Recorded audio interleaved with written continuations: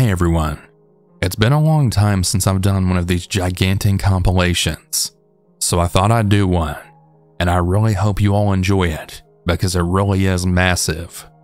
There's a lot of different types of stories in here, and some of them are going to be very disturbing, ranging from murder to sexual assault, so if you want to avoid topics like that, you might want to skip this one altogether.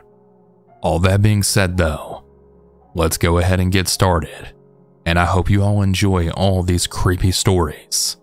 And if you ever want to send your own, you can send your story at southerncannibal.com. Without any more further interruptions, let's get started. And remember to always stay hungry.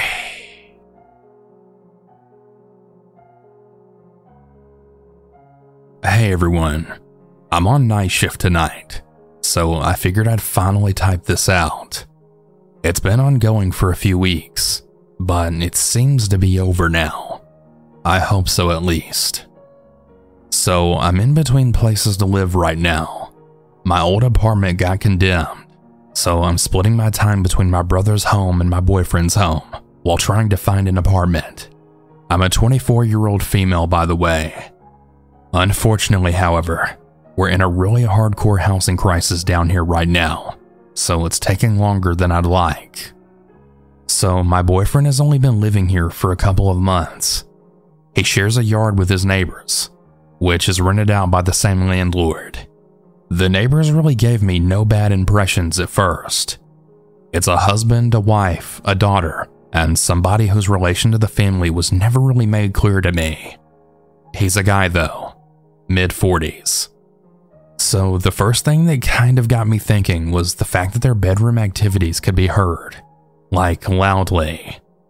Anytime they were in the bedroom and we were outside, we could clearly hear everything. This wasn't a huge bother though. So anyways, one night around midnight, we could hear an actual chainsaw being used inside of their house, accompanied by screams. Well, my boyfriend had the brilliant idea to go over there, but I managed to convince him that we should just call the police. I don't really know what the outcome of that was, but the next day, we saw all of them at one point or another, and nobody seemed to have been hurt. The next thing I found to be strange was when the wife had come outside as I was leaving for work. She was wearing nothing but sweatpants. To make it clear, I saw titties. She just carried on doing what she was doing. The next thing, which seemed to be the final straw for my boyfriend, was when he and I were trying to sleep. They had randomly started stomping on the floor inside of their house and started chanting. I'm not really sure what they were saying, if anything at all, but he was getting restless. So the next day he went over to the husband and he then told them that they needed to keep it down. Both he and his wife were acting confused and they played dumb. My boyfriend jumped to the conclusion that they were definitely on drugs, and I won't lie, so did I. But they argued profusely that they didn't do any of that. Well, this verbal altercation lasted a few minutes before my boyfriend simply told them to stay on their side of the yard and to stay quiet. This lasted for a whole day before the wife had come outside wearing nothing but a sports bra and sleep shorts and then fell asleep by their fire pit. I'm a nurse by trade, so I went to see if she was okay, and I found out that she wasn't even breathing. As you can imagine, I called 911. An ambulance came and got her, along with two of the others, who were also all unconscious inside of the house. I had remembered after all of this was settled that my boyfriend had said once upon meeting them that the wife had mentioned that all of their windows were unopenable. Well, they had suffered from carbon monoxide poisoning. None of them passed during this ordeal, thankfully. All three survived, but I haven't seen them since, and I highly doubt that they'll be back in the house. I guess what I'm trying to say is be safe and make sure that your house is up to code before you move in. We're currently in the process of having our own house checked, just to be on the safe side.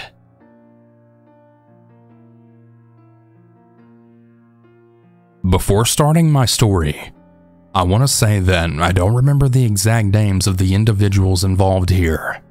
However, it is public information, and it's been on the local Arizona news, so I'm sure you could find more information by looking up the details. I'm just sharing my own personal knowledge and memory from this incident, so some of the details may be slightly incorrect or have changed after some more info was released. About 10 years ago or so, something really tragic occurred within the neighborhood. My mom was visiting her boyfriend at the time at his house, and the next day I drove over to his house to spend some time with them. When I arrived, I noticed that the house across the street was totally blocked off with caution tape, and the police and news crews were swarming the area. When I got inside and talked to my mom, I asked what was going on, and I was shocked. Here was the story that she told me. The next door neighbor was a quiet and kind Jewish man who lived with his wife and kids. I don't quite remember, but I believe he had two, a son and a daughter, who went to one of the best high schools in the county. His wife had worked a successful job, as he did as well. My mom has personally met him, and she would see him gardening in his front yard on occasion, and he genuinely seemed very sweet. Apparently, for whatever reason, although we can theorize, the wife began to file for divorce. When it comes to the father, it was known that he recently discovered that he had a brain tumor. I'm not sure if this has contributed to his behavior here, but it's definitely haunting. One day his boss received a key in the mail from him, which was later to be discovered as the key to his home. Shortly after, early in the morning, the father woke up. He fatally shot his wife in bed, then he entered his children's rooms, and he did the same. After that, he wrapped them up in bed sheets, and he dragged their bodies into the garage, and he then loaded them into a van. He then locked all the doors, opened the garage door, and drove off. All of this occurred the morning before the police and news crews had arrived, all while my mom and boyfriend were across the street none the wiser. And no, they didn't hear any of the gunshots while they were sleeping. The father drove off, and he ended up in a car chase with the police due to his neurotic driving. He began to head towards a deserted area out of the main suburb and pulled over. He then poured gasoline on the vehicle, setting the car on fire. Afterwards, he shot himself, and he then burned with the bodies of his family. The story shocked everyone in our area. My heart really goes out to the loved ones involved, and of course the tragic events that took the lives of the wife and children. But the most disturbing thing of all was that while he was killing his family, nobody knew. It was just another quiet night in another nice neighborhood. After my mom told me this story, I felt frozen in place, and I couldn't take my eyes off the house. It felt so wrong to just go on with my day. As time passed, however, and the police and news left, I went home to my own house and returned a couple of days later to visit. By now, the crime scene had been processed and the house had been cleaned. When I arrived again, it was dark, and I had the most eerie feeling wash over me when I glanced at the house. Unlike the rest of the homes on the street, all of the lights were off on the porch, and all the lights inside were off as well. All except one, that is. There was a window with blinds open in what looked like the bathroom, and the light was still on. Perhaps it was left on by one of the cleaning people, or the family who had come to take the belongings, but I was so disturbed by the feeling, and I couldn't help but think that someone might be inside. You truly never know people as much as you may think. On the outside, the father was just another friendly guy with a successful career, as well as a beautiful family. But when he got his brain tumor and his wife filed for divorce, he decided that he didn't want his family to move on without him. A tragic story indeed. Stay safe, everyone.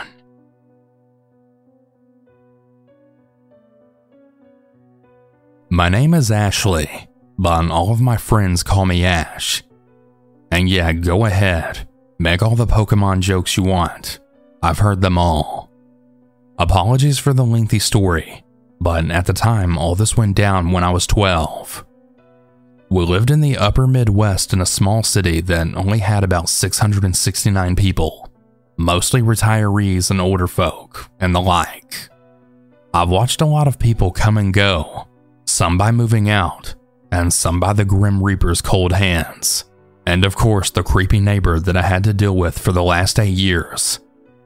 I don't even think the Grim Reaper would want to touch him with a 90-foot pole. My neighbor henceforth shall be known as Arthur, which is not his real name. Arthur was around 40. He had blonde hair with the most intense icy blue eyes that I'd ever seen in my life. It was like someone had carved chunks of ice right into his eyeballs and then put them into him. If it wasn't for the fact that he was mega weird and for what he did, honestly, he'd be like someone's really hot dad that you hear about in those semi-cringe covers of the fan parody of Stacy's mom called Stacy's Dad. He was married and he had 3 kids, one of whom I was friends with, and we'll call her Jackie. So one day Jackie and I were at her house playing Mario Kart, and Arthur walks into the living room and he starts to yell at Jackie about having the volume up way too loud, while her brother Max was napping. He stops mid-yell when he then sees me turning the volume down. I look at him and I then say, "Sorry sir, we'll try and keep it down. Sorry again for that." He looks me up and down, and I kind of just blush since I'm wearing my favorite tank top that I made myself, and jean shorts. He then turns and says to me, "You like WWE?" I said that I did, and he asked me which wrestler is my favorite. I told him that it was AJ Styles, since I made my tank top from a duplicate short sleeve shirt that I'd gotten for Christmas.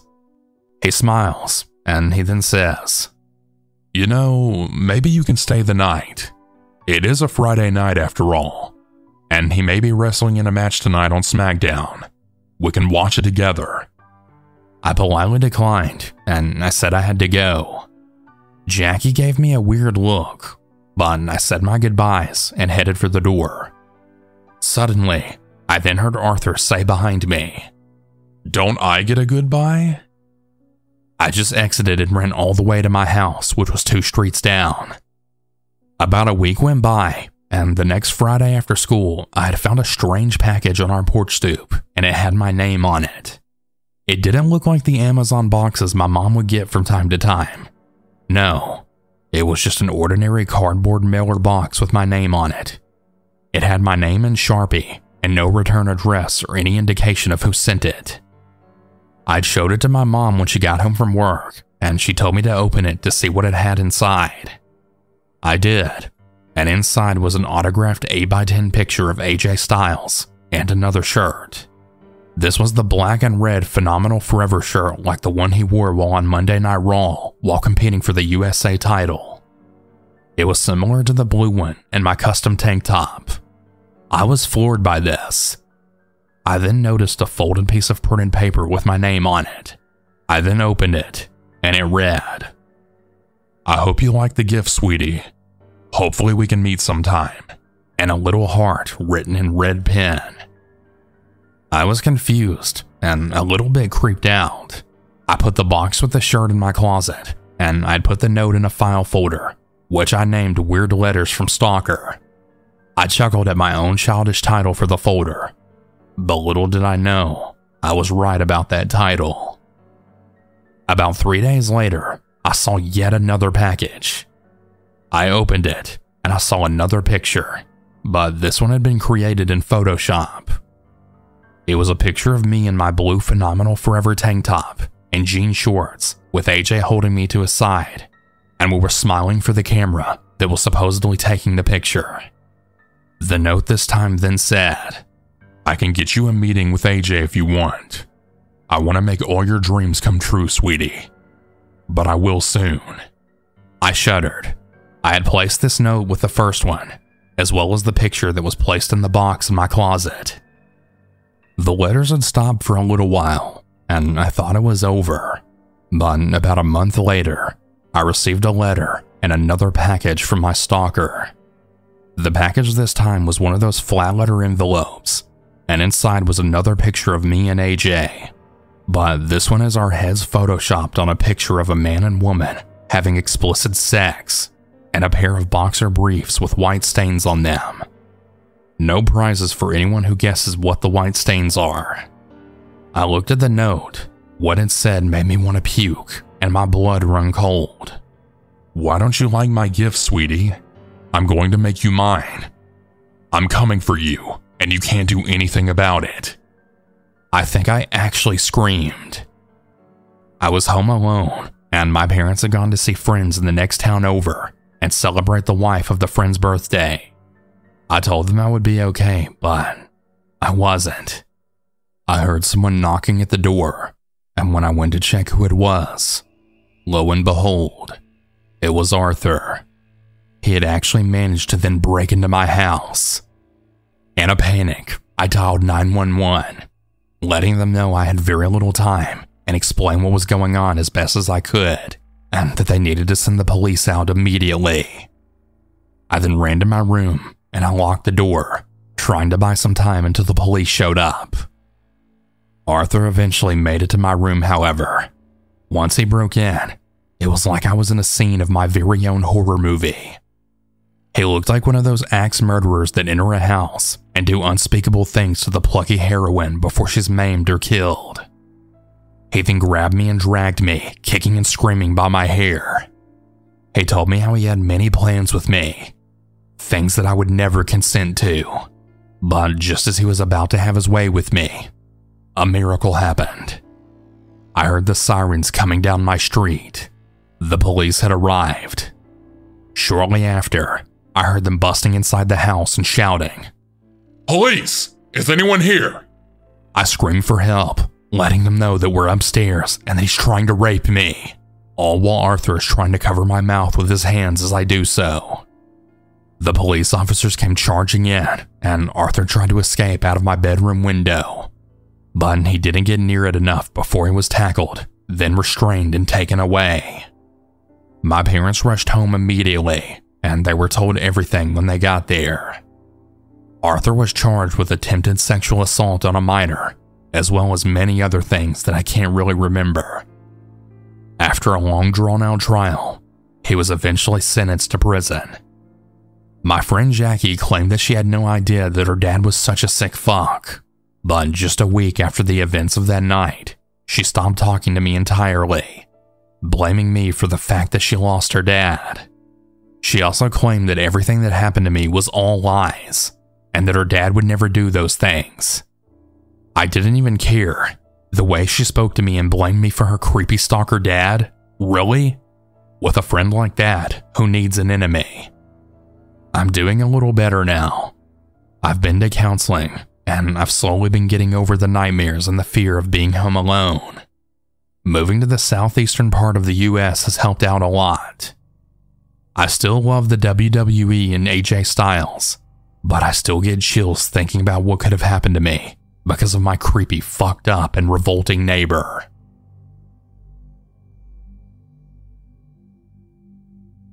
Here's some information to put my story in place. When this happened, I was 28 years old. I had moved into a duplex apartment on the second floor. The apartment was in a quiet neighborhood in Quebec City, Canada. The old lady on the first floor was really nice. She was 87 years old, and her children, who were the landlords, came each day to check on her, as well as take care of the property, watering the plants, flowers, mowing the lawn, etc. I was feeling pretty safe in this area as a woman. Quebec City is a really safe place in general, but some bad things have happened here just like anywhere else. So in the first week of my moving there, I had met my new neighbor. Let's call him Joe. Joe seemed to be around 50 years old. He was a little bit overweight, and he then approached me while I was cleaning my car. Our parking lots were literally like right next to each other, separated by tiny bushes. The conversation then went like this. "Hey, I'm Joe. You just moved in?" I replied back with, "Oh, hi, yeah, I'm Catherine. How are you?" And the discussion continued like normal, until he then said, "So you're a judge?"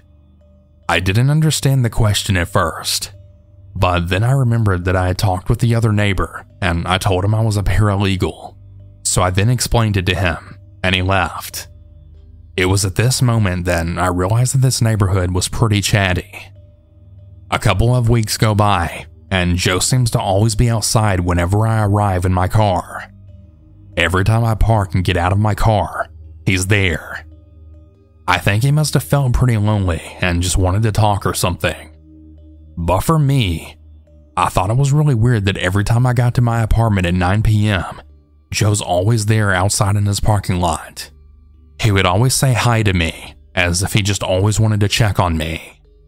One time he asked me, "Hey, do you want to come see my tomato plants? You have tomatoes too, I think. We can drink a glass of wine. What do you prefer, red or white?" He gave me such weird vibes, and I didn't want to go. I was feeling so uncomfortable, and I didn't know what to say. I told him red, and I then ran to my door, thinking that he would go away at this point. One time I was sleeping, and I had heard a knock on my door. I wasn't expecting anyone, so I didn't want to go see who it was. But afterwards, I thought that maybe it could be the landlord, so I got up to see who it was. It was Joe. He then said to me, "The window of your car is open, and it's raining." I told him thank you, even though I was still feeling uncomfortable. There was also this one time that really scared me. Joe was living at the second floor in the duplex apartment right next door. His tiny window would face my kitchen window, and unfortunately, I just didn't really have the time to install a curtain. So while I was doing my dishes, I turned to grab some glasses on the counter, and I could see that Joe was staring at me through his window. He wasn't moving at all, just staring at me. I had a damn panic attack. I actually went and hid in the living room. I managed to call one of my friends, and she came over and she helped me install a sheet for the night on the window. I didn't sleep at all during this night. After that, in the following weeks, I didn't really remember seeing Joe that much. Whenever we would see each other, he'd just say hi to me, and I was really relieved that that's all that happened. So let's skip forward a little. About a year passed, and it was now summer. I was leaving my apartment to go to the grocery store, and I met Joe while I was walking. He said, "Hey, I'm gonna be moving. I'm sorry I won't be here to protect you anymore." I responded back with, protect me from what? You know, the guys who live on the first floor. They're not murderers, but... And he said nothing more than that. We said goodbye, and that was it. About a week later, I had arrived from work, and there was a paper bag in front of my door. I took it and opened it, and it was a little bottle of wine from Joe with a note on it. "I'm so glad that I got to know you. It's really sad that we never got to enjoy our glass of wine. Now you can. Take care." I threw the wine in the sink. So after all this time, I guess he had never once forgot about the wine. Nothing else really happened aside from that. I know this may not be that scary to a lot of you, but I just didn't reciprocate the same feelings that he did, and his behavior just really creeped me out. Wherever Joe is now, I hope he's happy, but I really don't want to see him again.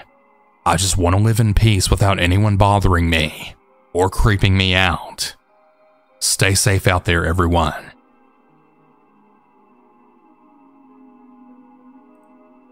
A bit of context first. My cat likes to go outside every day.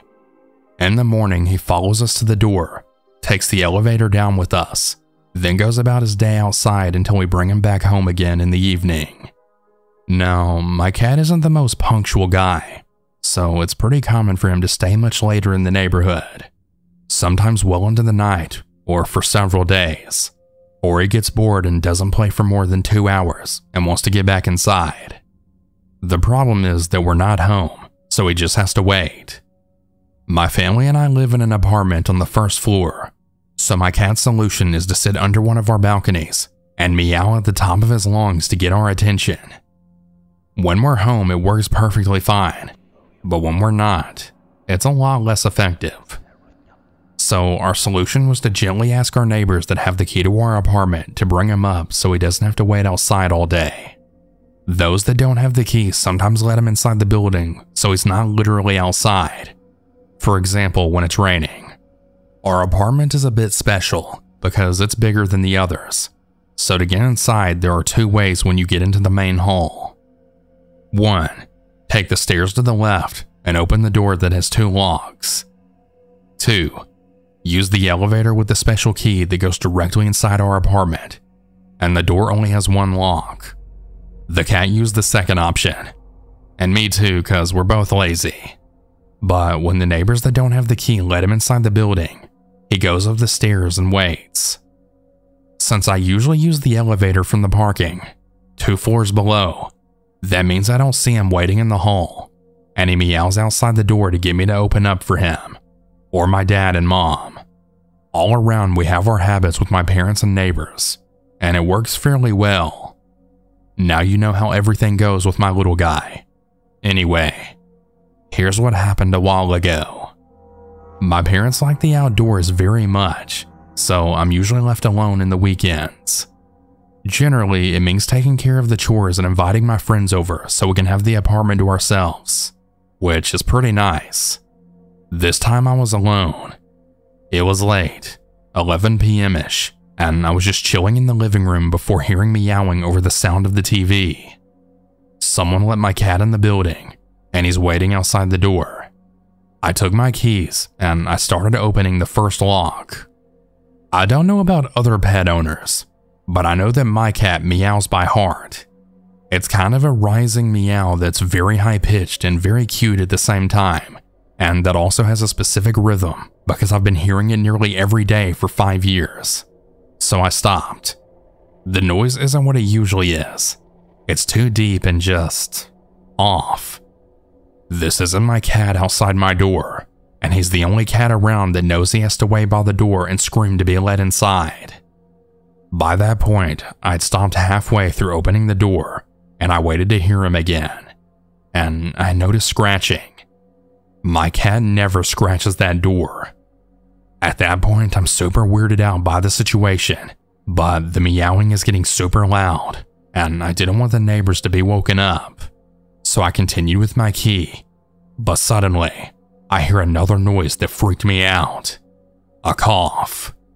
For the record, I'm not a very cautious person, and in my whole 21 years of living in this apartment, I must have looked in the peephole a total of maybe 5 times, but a small part of my brain told me to do it that night, and thank God it did. So I let go of my keys, and I put my eye against the door, and I saw it. A man standing there, fucking meowing in front of my door. To say that I was terrified is really an understatement, but my heart stopped.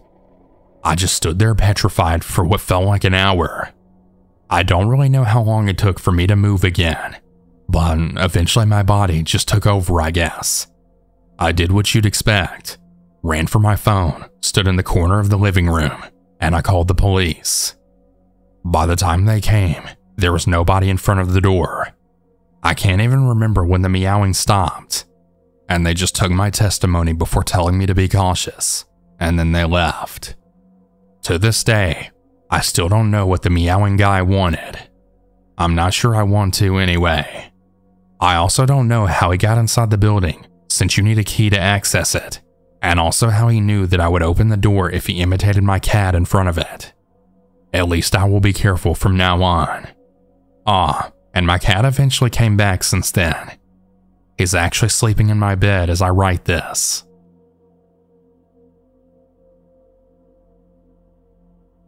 The story is my best friend Chloe's story, but somehow I got brought into the craziness of her ex-boyfriend. Chloe was 14 at the time when she got together with her boyfriend named Alex. Even from the start, he was very abusive. He would call her things like a whore, a slut, etc. When they got deeper in their relationship, he would slowly push away all of her friends, including me. When she had broken up with him on one of the many times, she FaceTimed me randomly. We weren't really friends at this time, but I still had a bad feeling, so I decided to answer it. When I answered her FaceTime, she had whispered that Alex was at her window, and in the call, you could hear knocking on her window. Her room was in the basement, so it's a very small window. He would have to lay down or crouch to knock on it.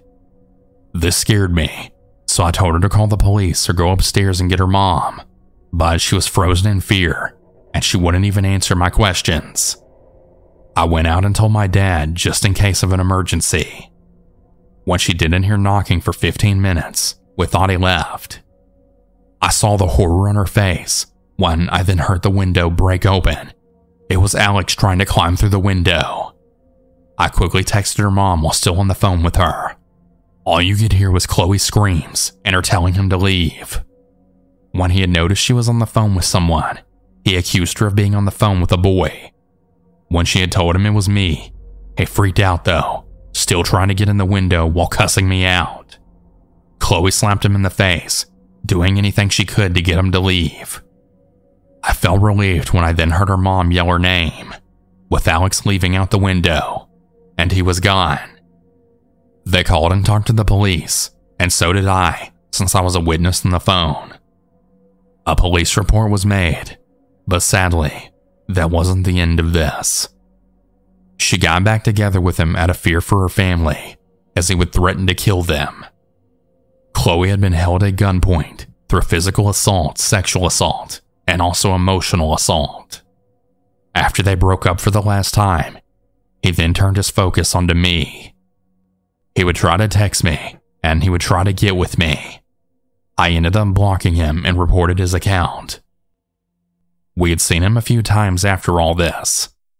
The last encounter I had with him was at a fair in our hometown. Me and Chloe were walking around and we were looking for a ride to go on, and that's when I saw him. He was staring at us.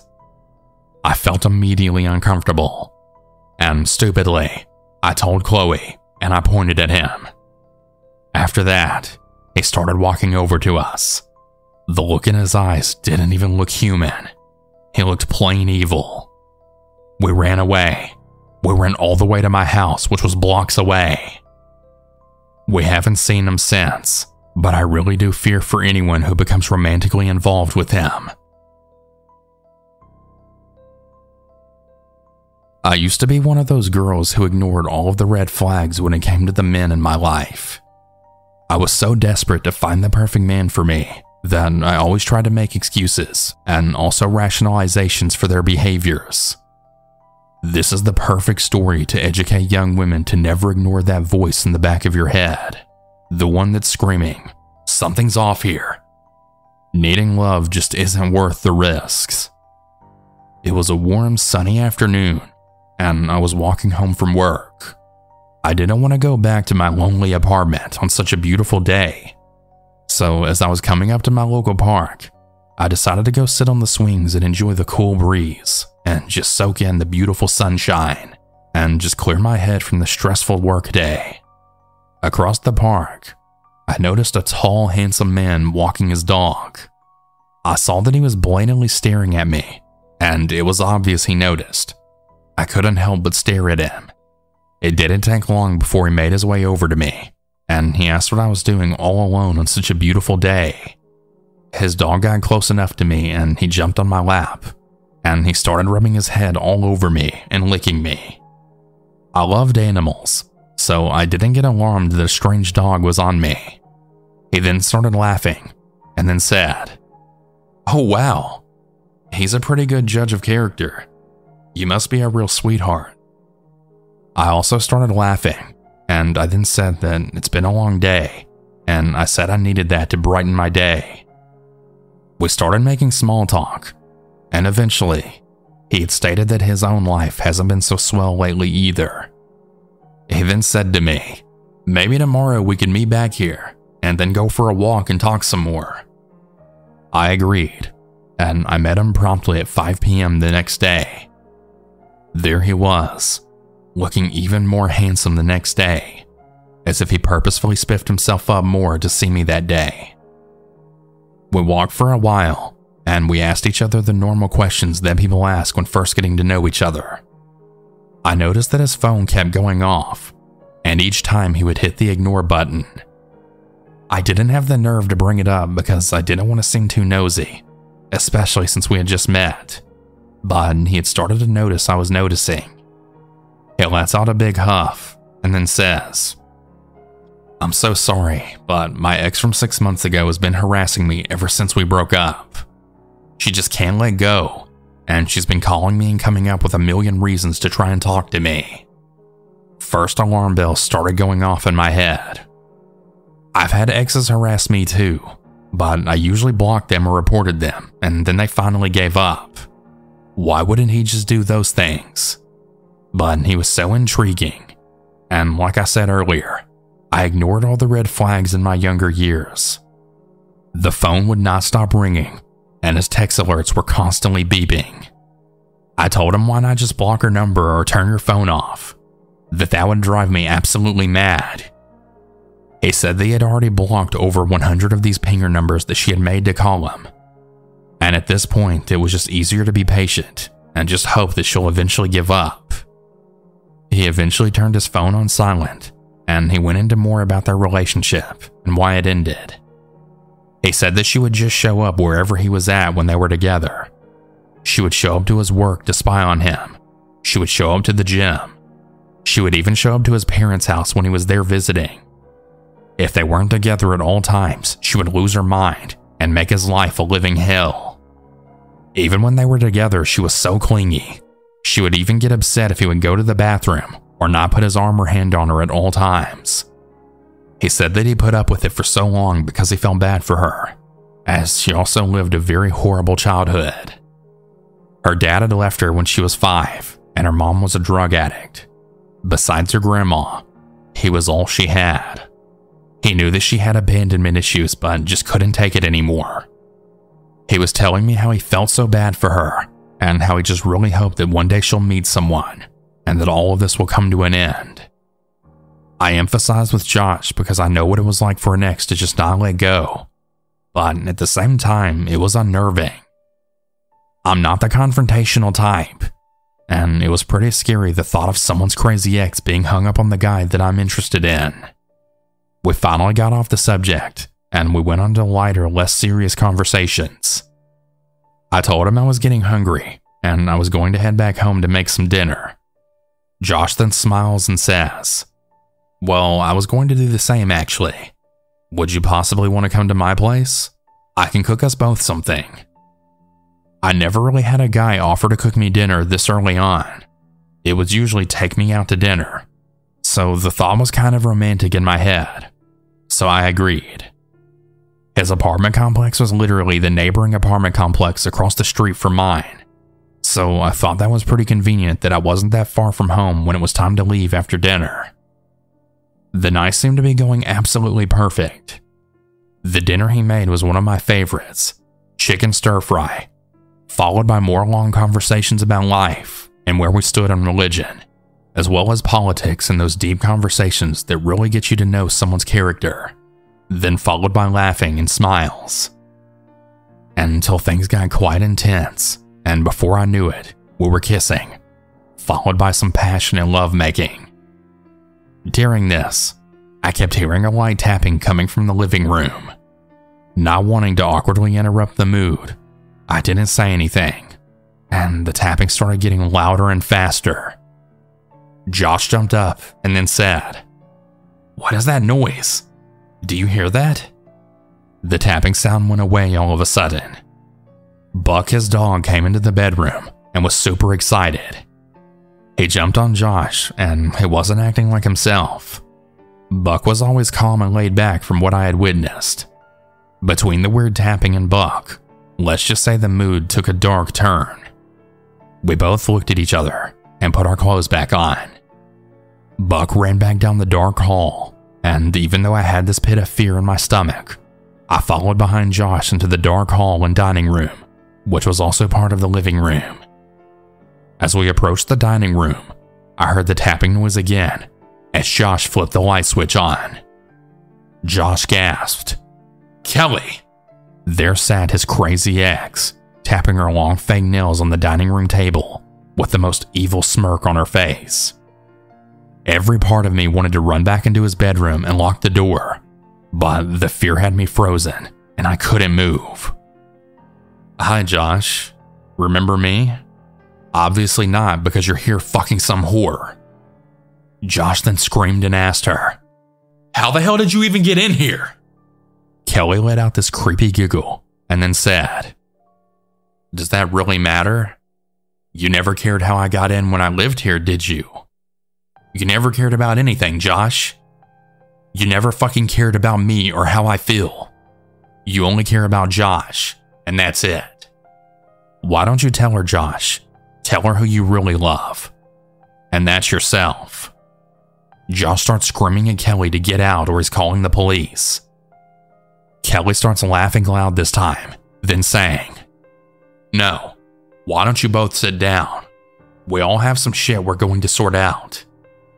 Josh immediately demands her to get out once again, but she then sternly says, "I don't think you're understanding what I'm saying to you.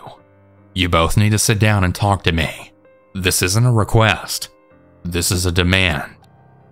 Kelly's hand slips into the purse that she was sitting on her lap and pulls out a pistol. I'm still frozen in fear even with her command to sit down, and I can't move. I'm paralyzed and seconds away from a stroke. Josh looks at me and then says, Lily, sit down. She's got a gun." Trembling, I sat down, trying not to make eye contact with her, or even Josh, in fear that it would upset her that I was looking at the man she was so obsessed with. Kelly starts crying. "Why, Josh? Why? Look what you've made me do. Am I so disgusting and repulse you that much that you just don't want me?" Buck at this time was barking, and he was starting to jump on me, and he was whining and rubbing his head on my leg. I know that dogs can sometimes sense emotions, and he knew I needed some comfort. Weirdly enough, Buck gave me strength within, and I finally started getting my head clear enough to finally realize this was a reality, and I had to be calm and clear-minded. Josh had tears in his eyes. "Let her go, Kelly, so we can be alone, and I'll answer every question you have. I'll talk to you as long as you want me to." Kelly started crying, then saying, "Why, Josh? So you can tell me how much you care about me, but not enough to want to be with me? Not enough to love me? So you can break my heart all over again?" Josh muffles back his tears and then says, "Kelly, I do love you. I just needed time away from you to realize it. I didn't know you loved me this much to do all this. If I would have known that, I would have never let you go." Kelly's tears then turned back into that evil smirk. "You honestly want me to believe that all of a sudden, when I have a gun pointed right at you and your girlfriend, who you literally just got done sleeping with? Yeah, you really love me, huh? Do you think I'm that fucking stupid? So you not only care about me, but you also think I'm a fucking moron." Josh then screams, "I swear I do love you. You're beautiful, you're smart, and no one's ever treated me as good as you did." Kelly then lets out a laugh. "But now it's too late. Now you and your girlfriend can hurt like I hurt when I blow your brains out all over this fucking room." Josh starts crying again. "You don't have to do this. Please, let's just go into the bedroom and talk. I want you. Let me just prove it to you." Kelly then slams her fist on the table. "Joshua, that's over now. Unfortunately, your time's come to an end." Kelly looks at me and then smiles. "Tell Josh his time's come to an end." I nodded no as I kept petting Buck under the table. Kelly then screams, "I said tell him his time's come to an end before I kill you first." Finally, tears pour from my face as I shake. "No," I said. "Please stop this." Kelly starts laughing hysterically. "I've got both of you guys crying now. I guess I really am that good, aren't I, Josh? Why don't you get over here and kiss me? And when you kiss me, prove to me that you really love me." Without hesitation, Josh leans over from his chair and he starts kissing her, and he definitely made it count. You would never thought we were in this awful situation or anyone else was even in the room but them. He starts kissing down her neck, and I then watched as his hand goes for the gun, and my immediate reaction was to hit the ground. The two of them both fell out of their chairs and were wrestling around on the ground, with Buck going crazy on top of them. The gun went off, and the sound was absolutely piercing. I jumped back, not knowing who got shot, but by some grace of God, I had grown some strength, and I immediately grabbed a chair and I started hitting Kelly in the head with it, as she was now down on the ground. I heard Josh yelling on the ground, "I got the gun! Get out of here!" I ran for my life, running up the stairs, as his apartment was on the bottom floor. I hear Josh screaming not too far from behind me, "I've been shot! Call for an ambulance!" I make it to someone's door, and they reluctantly let me inside to call the police. Josh standing in the hall with Buck right by his side. Josh had been shot in the shoulder. The police arrived, and an ambulance rushed Josh to the hospital immediately. I stayed behind to explain everything that happened. The second ambulance got there to take Kelly, who had suffered some head injuries, but nothing serious. I went with the police officers back to the station for more intense questioning, and I was then told that I wasn't to see Josh until they have him questioned. I eventually got back to my apartment, where I immediately called my mom to come get me. I was in no shape to be alone with everything that had happened to me. A week later, I got a phone call from Josh. "Are you all right? I'm so sorry I got you involved in this." I knew it wasn't his fault, but a part of me still blamed him. "Why didn't you call the police on her sooner? Why did you wait so long to do something about this? You could have prevented this happening." As much as I felt bad for him, all I could think about was correlating all the bad stuff that happened with him, and I knew I couldn't risk being with him. I apologized, but I told him I couldn't have anything to do with him after all this. I wished him nothing but the best, and that I really hope she paid for what she did. Unfortunately, she only ended up getting 7 years.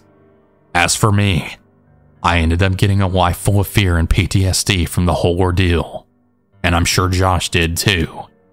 Even now and again, Josh will send me a message online, and he'll check to see how I'm doing, but I haven't laid eyes on him after the trial. He moved away after the event.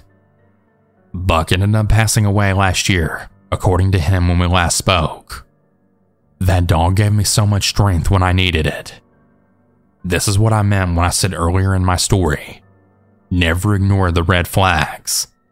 I wanted so badly to be with someone that I ignored that he had a crazy ex, not knowing what was soon coming my way. And there really are so many red flags people will show you. Do not ignore the screaming voice telling you not to do this. Listen to it.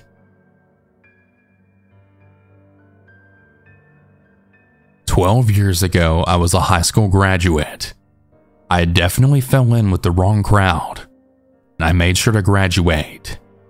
I had just gotten out of an emotionally abusive relationship, and one of my girlfriends asked me if I wanted to go out and get my mind off things. We weren't old enough to drink, not that it stopped us, but we decided to go hang out at a park just outside of town and hike some trails. We arrive at this park, and she then surprises me with 2 of her friends that I've never met. Young, about our age, and they had the attractive bad boy type look. My weakness at the time, of course. Right away, one guy walks right over to me, and he introduces himself. We'll call him Mark. He's immediately forward. I'm vulnerable. I don't even know or care what the red flags are at the time. I ate that attention right up. He loved to party, smoke, and drink. I considered this light stuff. I was basically about the same things, so we immediately became inseparable. During this time, I began to notice some weird things that I'd never seen before. Mark would disappear while I was asleep. Sometimes my car would be gone, and my wallet too. I finally brought it up because he didn't come back in time for me to go to work, so it was officially an issue for me then. He would find some weird excuses like, my mom needed something from the store, or I got called into work. Weird things like this happened for a year. Then his mother kicked him out of her house. I was living with my parents at the time as well, so I asked them if he could come stay for a bit, and they agreed because my parents are good people. My dad and his wife aren't poor, but they aren't rich. As Mark stayed at our house, we noticed all sorts of things disappear. Same stuff with my car, and never telling me where he was going or asking to use it. I needed to know what was going on, so I tore my bedroom apart. I found a crack stem fully loaded under my mattress, and I called him immediately about it. What the fuck is this? Where are you? And where's my car? So of course he comes back to apologize, and he says he wants to get help. He'll stop. Whatever he has to do. So of course I'm 19 and I think I'm in love, so I believe what he says.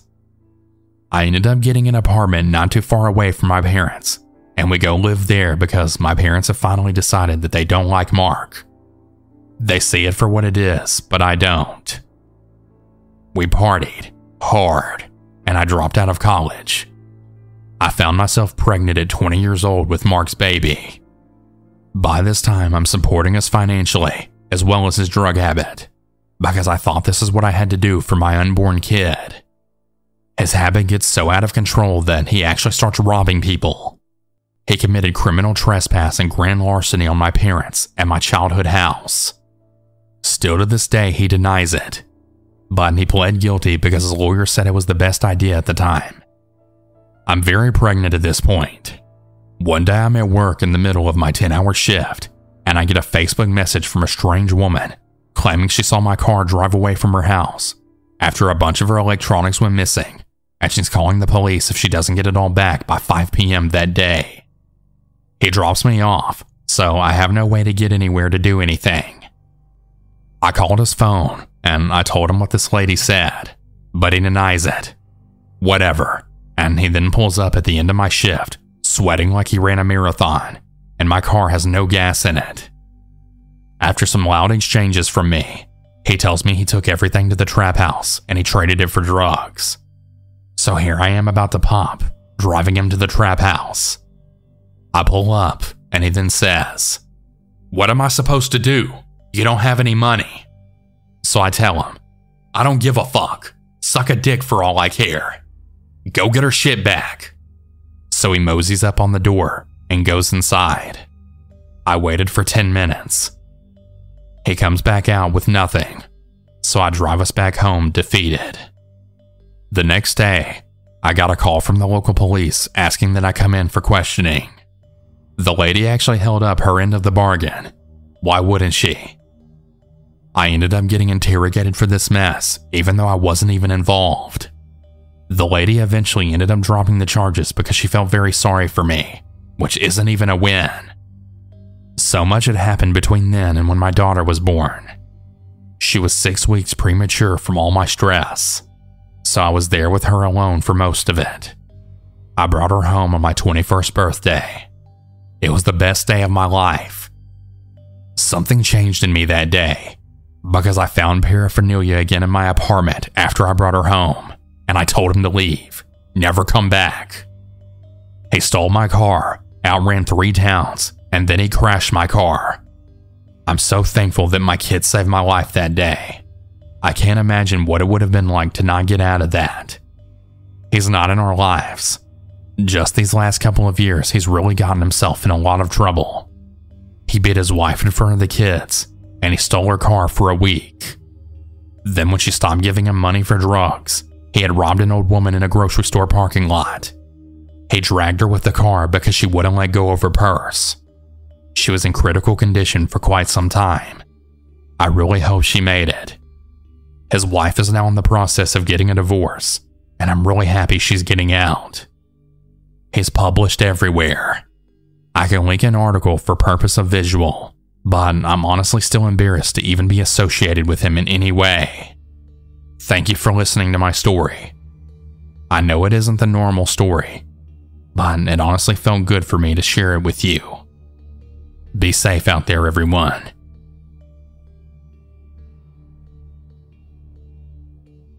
This happened almost 3 years ago, and I do apologize on how long it'll be. I met my close friend Michaela back in high school in 2015, where I was a junior and she was a freshman.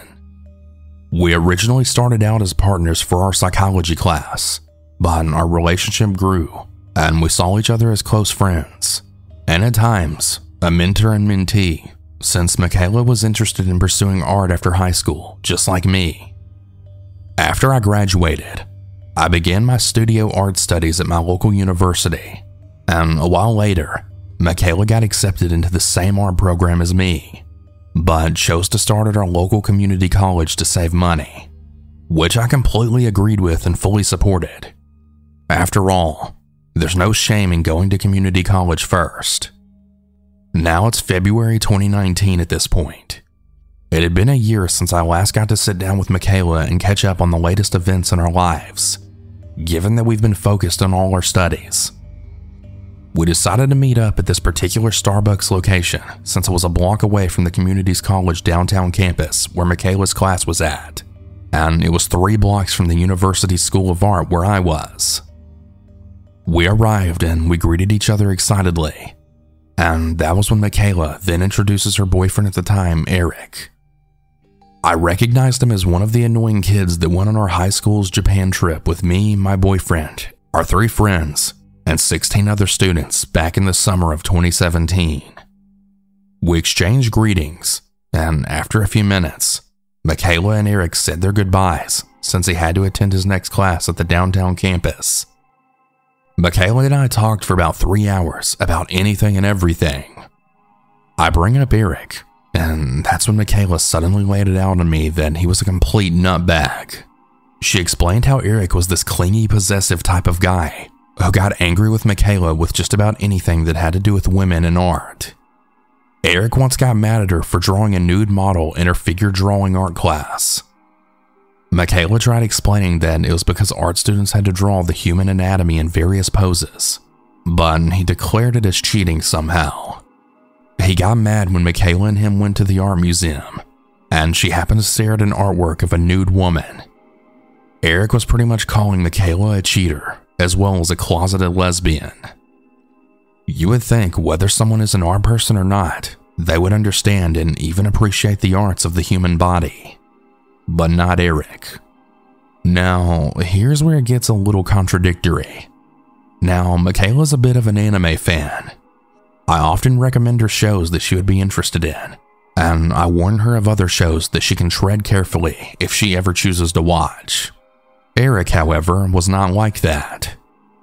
He begged and encouraged Michaela to watch the anime Goblin Slayer, and without warning her, she was horrified. Correct me if I'm wrong, but for those who don't know, slight trigger warning here, but I believe there's a scene in the very first episode where a character is raped by goblins. I myself have never seen it, but I heard you can hear and see the blurred out image of the goblins doing the act as it pans away. Eric didn't understand why Michaela didn't like the episode and had refused to watch the show entirely, so he was annoyed that she felt a little sick from the episode. Another contradictory thing about Eric is that while he hates Michaela looking at the human body, he openly shared with Michaela his hentai image collections, with many being underage anime girls. Michaela knew about hentai in general, but she felt disgusted and annoyed at Eric.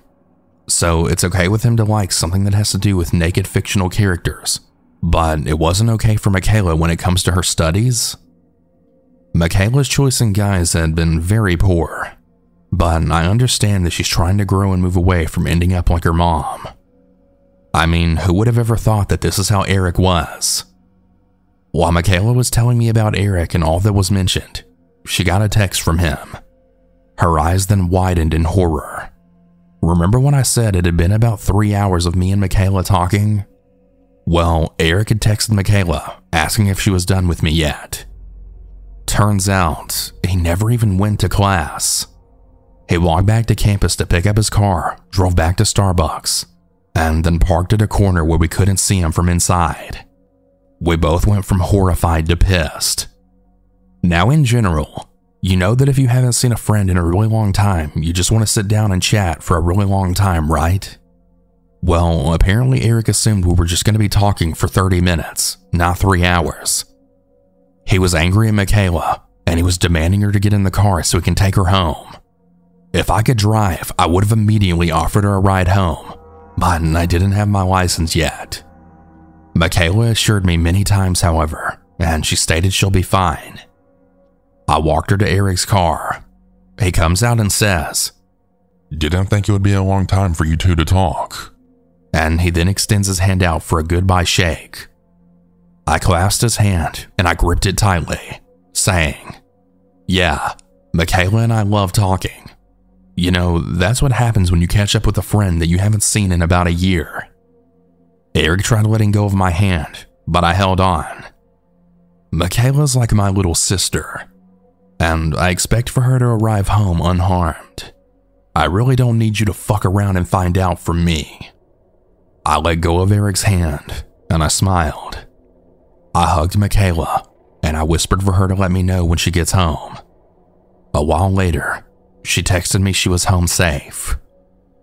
Fast forward about 2 months later, and again, Michaela and I met up for lunch. She explains to me that after they left Starbucks, Eric had argued with Michaela and was convinced I was in love with her and that I was trying to steal her away from him. Eric was angry, stating how badly he wanted to hurt Michaela, but that he was restraining himself from doing so. Their argument became a heated shouting match, and instead of physically hitting one another, Michaela punched the dashboard and Eric punched his windshield. Without further incident, Michaela got home safe, only with a tender fist pretty much. Michaela and Eric have broken up about 2 weeks prior to our new lunch date, but he's been stalking her.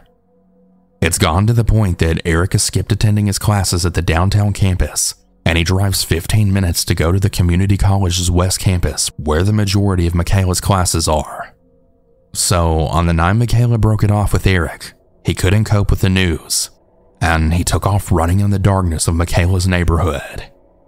She didn't know whether to look for him or not, but decided to just leave him. About a half hour later, she gets a call from him saying he's been crying and that he was hiding under his car, hoping Michaela would look for him. Already done with his shit at this point, she tells him to fuck off. Now, back to our lunch date. Michaela acknowledged that Eric was really bringing out the worst of her, to where she was physically punching things in frustration, as well as having verbal shouting matches with Eric. I was even more worried about Michaela's safety, and I suggested a restraining order. She gladly announced that she had actually filed for one after she broke up with Eric, and it was already in effect. Our lunch date ended, and a week later, Michaela calls asking if I could pick her up at the West Campus when her art class was over at 4 p.m. Since I already had my license, I happily obliged. From the university to the West Campus, it's a 30-minute drive, 20 without any traffic. I got there 5 minutes before a class was to be dismissed. As I was waiting, I saw Eric pacing the art building's entrance. The way that Michaela's class is laid out is that the entrance to the art building opens and it leads you to 2 hallways in which there's 4 classes in each. Michaela's class was in the left hallway to the very end, so she wouldn't know about Eric standing outside the building's entrance. I called her, and I then warned her about Eric. Luckily, when class ended, Michaela was escorted out to my car by her instructor, who was well aware of the situation. I'm not sure where the campus security was at the time, since this was a small campus, and they didn't see the need to have one patrolling the area. Michaela gets in the car, and she quickly asks if we can drive her to her friend's house where she'll be staying at. It was a 30-minute drive up north, and I knew where her friend had lived at since I recognized the streets, as a childhood friend of mine lived in the area. I didn't hesitate to floor it out of the campus. Michaela's friend, who we'll call Jade, lived in a gated community, and in order for you to enter, you need to type in the code to gain access. Michaela gave me the code, and she notified Jade we were driving to her house, which was ETA 5 minutes. Jade was outside when we arrived, and out of courtesy, Jade had invited me in the house as well to cool down for a few. I was letting my guard down, since I'd believed Michaela was safe here in the gated community. However, The evening was setting in. I was getting ready to leave, and I was saying my goodbyes to Jade and Michaela. Their backs were turned to the sliding glass door of the backyard, and I was facing them in the doors. There was still a bit of sunlight left outside, and to my horror, the last bit of sunlight showed the silhouette of a figure jumping down from the wall. I then yelled, and the girls turned around quickly to then see the silhouette of Eric. Now, I was very stupid, but my adrenaline kicked in, and I immediately ran towards Eric after seeing that he was stumbling after landing wrong when he had previously jumped the 6 or 7 foot wall. He quickly got up and he charged at me too. And though Eric was 5'4", I do admit I'm a little on the heavier side at 5'1" for muscles and fat. I really like to think that it's my heavier side that helped, but maybe it was the adrenaline too. But I was able to tackle Eric to the ground. I struggled to hold him in place, but the skinny nutbag broke free from my grasp, and he proceeded to run at Michaela and Jade, who were already on the phone with the police. I tried tackling him once more, while he then yelled out, "It's all your fault. It's everyone's fault. You're all taking her away from me." I just began laughing and saying, "You're a fucking delusional shit. It's you." He tried spitting at me, but for fun, I decided to punch him square in his face twice. "I told you you'd fuck around and find out, didn't I?" Jade ran out the back, and she looked to see how he managed to scale the wall. Turns out, Eric had grabbed an old chair from a nearby alley, and he decided to bet his chances of jumping as high as he could and use his upper strength to hoist him up. I didn't understand how he knew Michaela was going to be at Jade's, but turns out, Eric had found out from one of Michaela's friends who revealed the location. Eric already knew where Jade lived, but without the access code, he decided to scale the wall in hopes to talk to Michaela, without caring for the restraining order. Eventually, the cops arrived quickly, and Eric was arrested. He was found to have hidden a knife, but in the midst of him landing wrong, he didn't prepare to take out his knife, let alone didn't expect for me to come out charging at him. If it weren't for me noticing Eric, or if I never accepted Jade's invitation to come inside, there's a good chance it would have ended completely different. After all this, Eric was charged with violating the restraining order, stalking, trespassing, and a lot of other stuff that were eventually discovered that weren't involved with the relationship turmoil. I haven't heard or seen from him since, but it's safe to assume he's currently in jail. Jade and I remained friends after this. Michaela's doing well and has since graduated from community college in 2021, and she's currently attending university 4 hours away from our hometown. I got to help Michaela in looking for different art programs for her both in-state and out-of-state, and she was offered scholarships to the university where she attends now. She hasn't dated since, and she wants to keep it that way.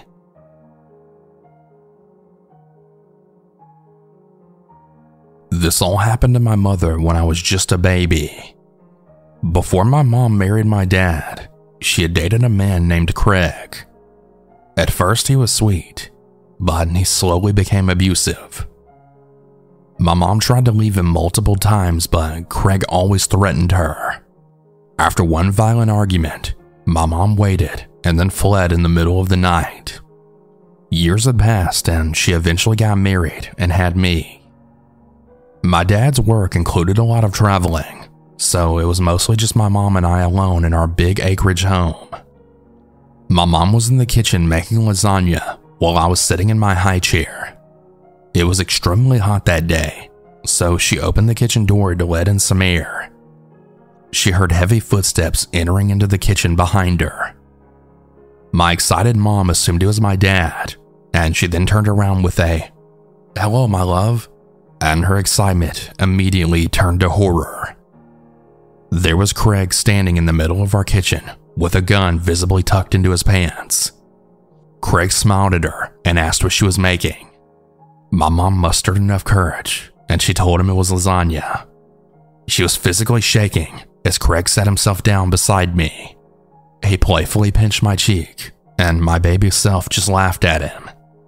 My mom was holding back tears as she finally asked him what he was doing in the house.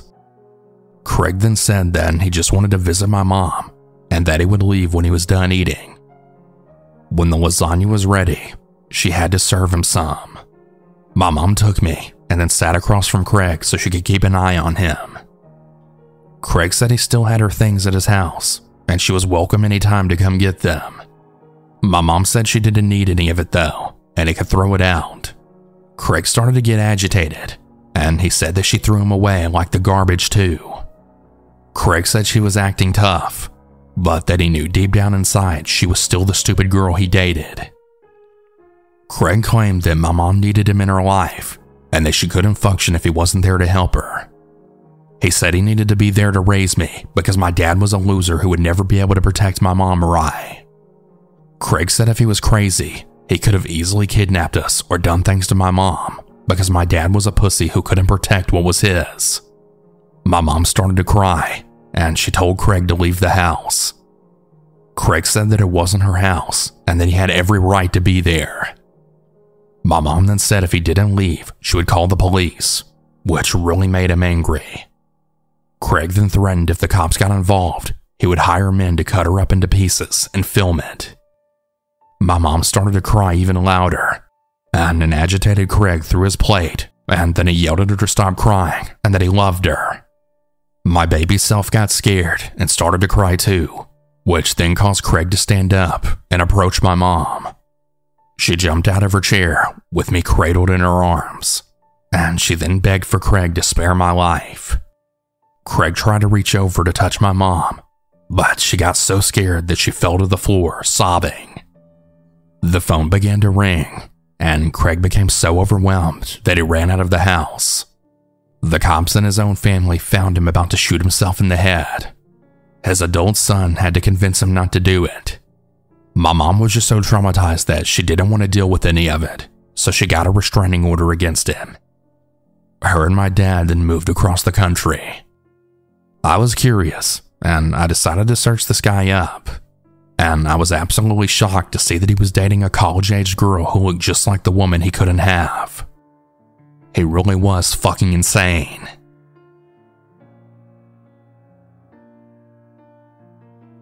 So before I begin on this next story, I just wanted to mention that this isn't exactly a crazy ex story, but I still felt like it fit the general theme and topic of this video. Major trigger warning for sexual assault. I would like to remain anonymous, and I'm going to be changing his name to avoid him finding out that I shared this story. I will also send screenshots and photos to verify the story, but I don't want them shared publicly. The story is very long. I'll refer to him as John. I met this man when I was around 16, and I became friends with him. That is, until he became obsessed with me, and I stopped talking to him because he was scaring me. I've recently found out that he's been lying to me about how old he was back then, and that he at the time was 26 years old, and he had also lied about his name to avoid me being able to identify him to law enforcement, or so I'm assuming. So now I'm almost 30, and I hadn't heard from John in years. I went out for one of my friend's birthdays about a year ago, and she wanted to go to a club. I don't dance, so I was kind of just hanging out awkwardly on the balcony of the club and having a drink, and all of a sudden, I started feeling really out of it. I also want to mention that I'd only had one drink, and I fell down. I don't really remember very much after that, but I woke up in a random motel with blood all over my legs, and no one else was there. For a few days, I didn't know what happened, until John started sending text messages saying that he had a really good night with me, and he started saying that we were in a relationship now, and that he couldn't wait for the baby to get here. I then realized that my blood had come from my IUD being pulled out of me that night. I can only assume that he somehow got into my phone and got my phone number the night he assaulted me, because we hadn't spoken in years and I had a new number. John proceeded to message me every day on different phone numbers, and he would call me 50+ times a day for months trying to figure out if I was pregnant. But because he never admitted to assaulting me, the police told me they couldn't arrest him without proof, and I still didn't know his real name at this time. One night though, my best friend came over to my house to spend the night, and then right after she left, a woman was kidnapped right in front of my house. Later that day, John had messaged my best friend on a Facebook account with a fake name and then said, "So what were you two doing last night?" I went to the police and I showed them a photo, as well as the messages he sent to her, and they again said that wasn't proof and that he didn't do anything wrong. The harassment continued to the point that I actually had to change jobs because I was so scared that he was going to show up in my work and try to kidnap me. Well, about a month after the kidnapping, John had started calling me around midnight over and over. I then heard something at one of my windows, and I realized that he was trying to break into my house. I called my best friend and the police, and he left when he heard me on the phone with the police. And he called the police as well, saying that I was his ex-girlfriend and that he had left a gun in my house that he wanted back. He started sending messages saying things like, "Can I please have my stuff back?" And, "I don't know why you're acting like you're scared of me, because we had a really good relationship." The police showed up to my house and I showed them the messages. The police officer texted him from my phone to not contact my number anymore, and they found a loaded gun right outside of my house. He had already left and he gave the police the same fake name. The messages and calls stopped for about a month after this incident. That is, until I started receiving gifts on my porch.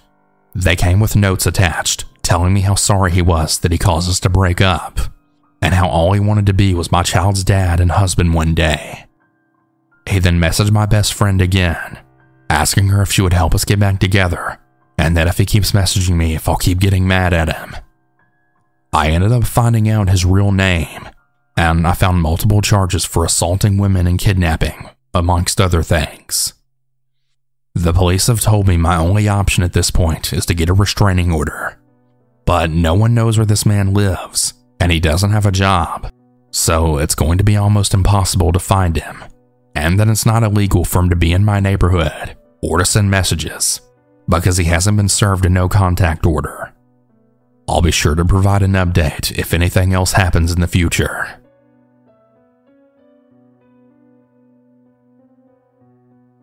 I was 19 when this happened. I'm a female if that matters. I live in the UK, and it was 2018 beginning of May, just before that awful soupy heat was here to stick around. I was working late, and I had made it home around 10:30 p.m.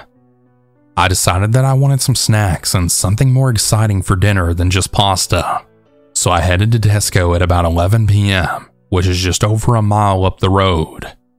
I had been doing this for years without ever coming close to the fright that I felt on this day. I had gone to the cash machine the day before too, and therefore I had around 160 pounds on my person. My mom was borrowing her dad's car at the time. He loved this car, and my mom was pretty protective of it since it was her dad's, and it was also parked outside of the gates, but still on the driveway. It's a double driveway, so the cars can park bumper to bumper, but there's big double gates in between. I was making a bit of noise getting my bike out from the shed, so I didn't hear it at first. Then there it was, singing. I frowned. It sounded close. I opened the gate and got my bike through safely. The singing was turning into shouting, and then quite obviously a drunk slurring of words. I snapped my head to the left, and sure enough, a man about 25 years of age leaning up against said car. It was honestly quite jarring to see him that close. I was on the other side of the car luckily, but I hopped on my bike and sped the hell out of there. I pulled out my phone and I rung my stepmom, telling her all about the guy leaning up against the car and how he seemed drunk. Now, it wasn't really out of the ordinary to come across drunk people when there was just a pub over up the road especially, but also we're extremely close to the town center, and this was a Saturday night. I asked her to just let mom know, and she can sort it out if she wants. I was still on the phone when I pulled up to a roundabout that I would have had to cross over to get where I was going. So I do just that. I pull up and stop, look to my right for vehicles, and that's when I see something out of the corner of my eye. I almost dropped my phone because there was absolutely nowhere for this man to have come from, and he didn't make a single sound. He was on a bike too, which is the first thing that I noticed. He looked to be around my height, 6 foot, though he could have been taller. He was mostly sat down. His eyes, skin, and hair were all dark, as well as the clothes he was wearing. So it was hard to get a good judge of age since it was completely dark out too. I would say that he looked around early to mid-20s. In typical British fashion, I then said, "You alright?" And I did that stupid smile thing you do to strangers. Do you live close to here? His voice was a bit quiet, but other than that, it was ordinary. My stomach was doing somersaults. "Yeah, not too far. Why?" Of course, I was about 90 seconds from my house on my bike. Less if I put some effort into it. I frowned, not really sure what was happening. "Oh, well, you just look lost. That's all." I frowned even harder because I certainly didn't look lost. I mean, I was clearly on the phone, having a conversation that had nothing to do with directions. And if I had Google Maps open, why would my phone be up to the side of my face? My mind raced with the possibilities of where he could have come from, and how I hadn't heard him approach me until he was 3 feet away. There's only one place that I can think of, not in the moment, but looking back.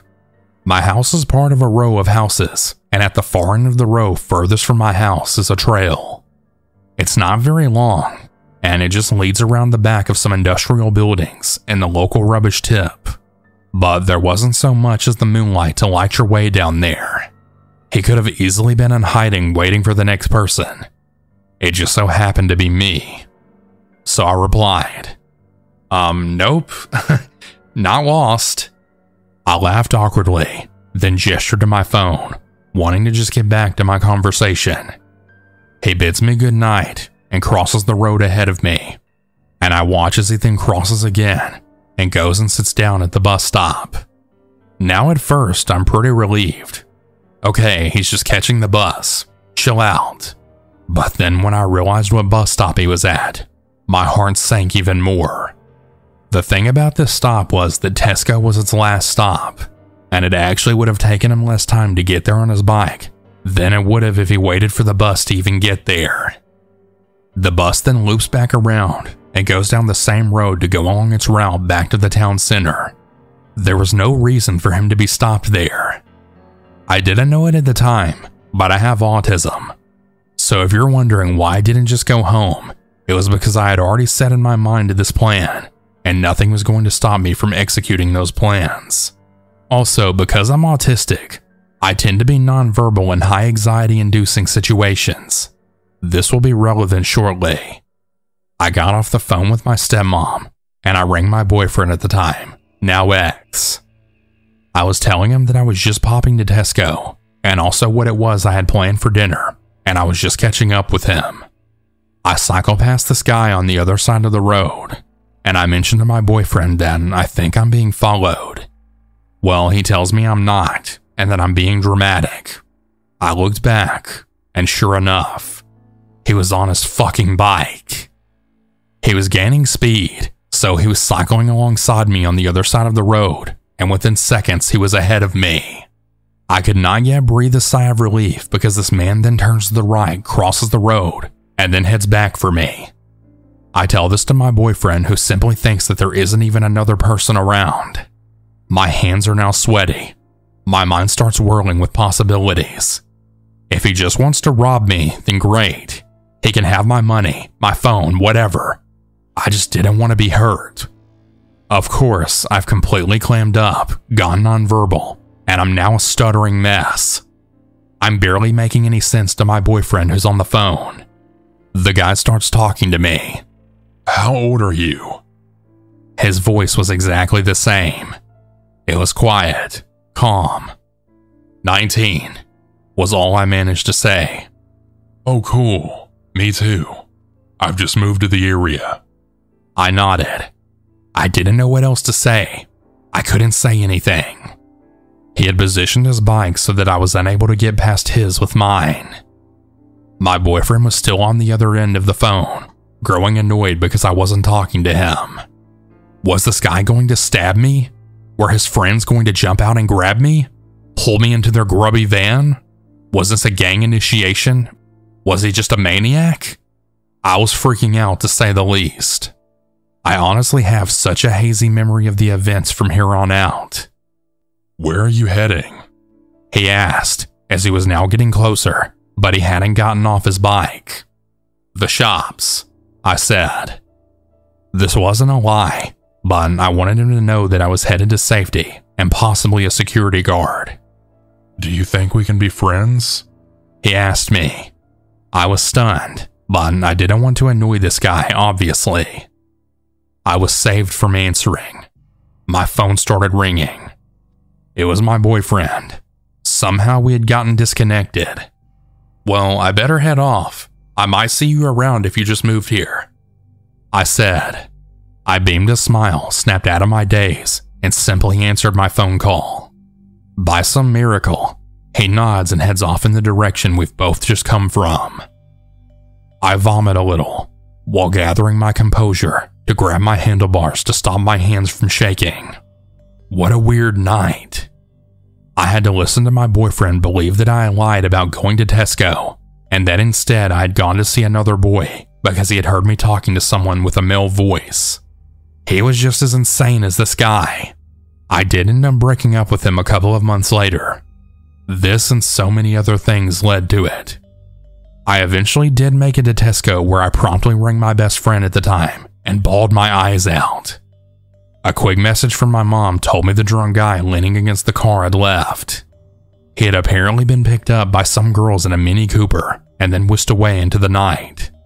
I made it home, terrified the whole time I was going to encounter this weirdo again, but luckily I didn't.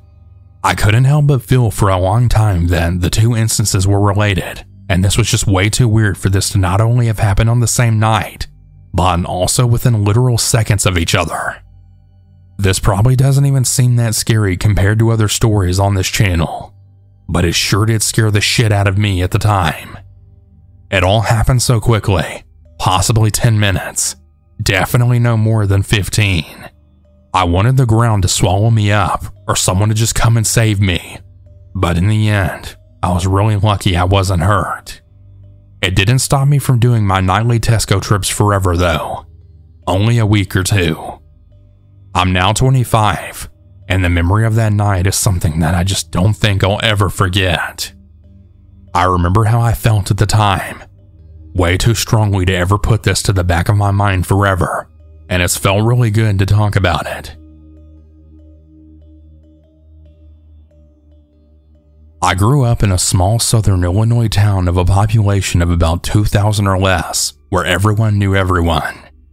It was a fairly safe town, where I felt comfortable enough to walk the streets at night alone, and I often even hitchhiked to wherever I needed to go as a teen. Because of this, I was very trusting of others, which hadn't really been a problem until I graduated and began working in a nearby city.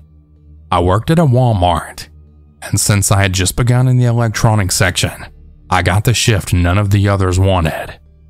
That's right, I got the closing shift.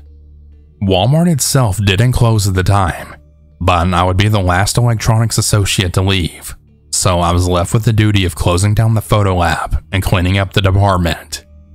Since it was a high theft area, there were supposed to be 2 of us closing, but more often than not, I was alone. One day I closed the department alone once again. It was late at night, and no one else was in the parking lot aside from the man sitting on the ledge of the store playing a guitar. As I walked past him, I noticed he looked obviously homeless, and I decided I'd stop and listen to him play for a moment, and then give him whatever spare money I had on me. Reaching in my pocket, I remembered my then boyfriend, now husband, had taken all the change and small bills out of my wallet and had put them in a change jar, and in fear of being rude with nothing to give him for his talent, I just continued walking to my car. Once my back had been turned to him for about 5 feet, I had heard the guitar stop playing and get sat down. I peeked behind me, and I then noticed that he was now slowly walking in my direction. I made sure to have my keys ready in my hand, unlocking the door and getting ready to relock it as soon as I got inside. I walked faster now, and soon the man was right behind me. Luckily, I reached my car and I got inside, then locking it. He then wandered around, acting like he was just chasing me moments ago. I thought maybe that I overreacted, and I just went home forgetting all about the man completely. The next day I come in, and one of my coworkers then asked me, "Hey, did you see that man yesterday that was walking around the store with the guitar?" I told her that I had seen him outside after work. Well, the next thing I know, she's holding her phone right in front of me, showing me a mugshot of the man. Sometime after my encounter, the police had actually arrested him. He had apparently hitchhiked across America, raping and murdering several women. He was a serial rapist and a murderer, and I would have been his last victim if my husband hadn't put my money in a change jar, and if I hadn't made it to my car in time. Since then, I've learned how to navigate the city, making sure that I only park near cameras, and if I have to walk alone at night, I call someone while I walk.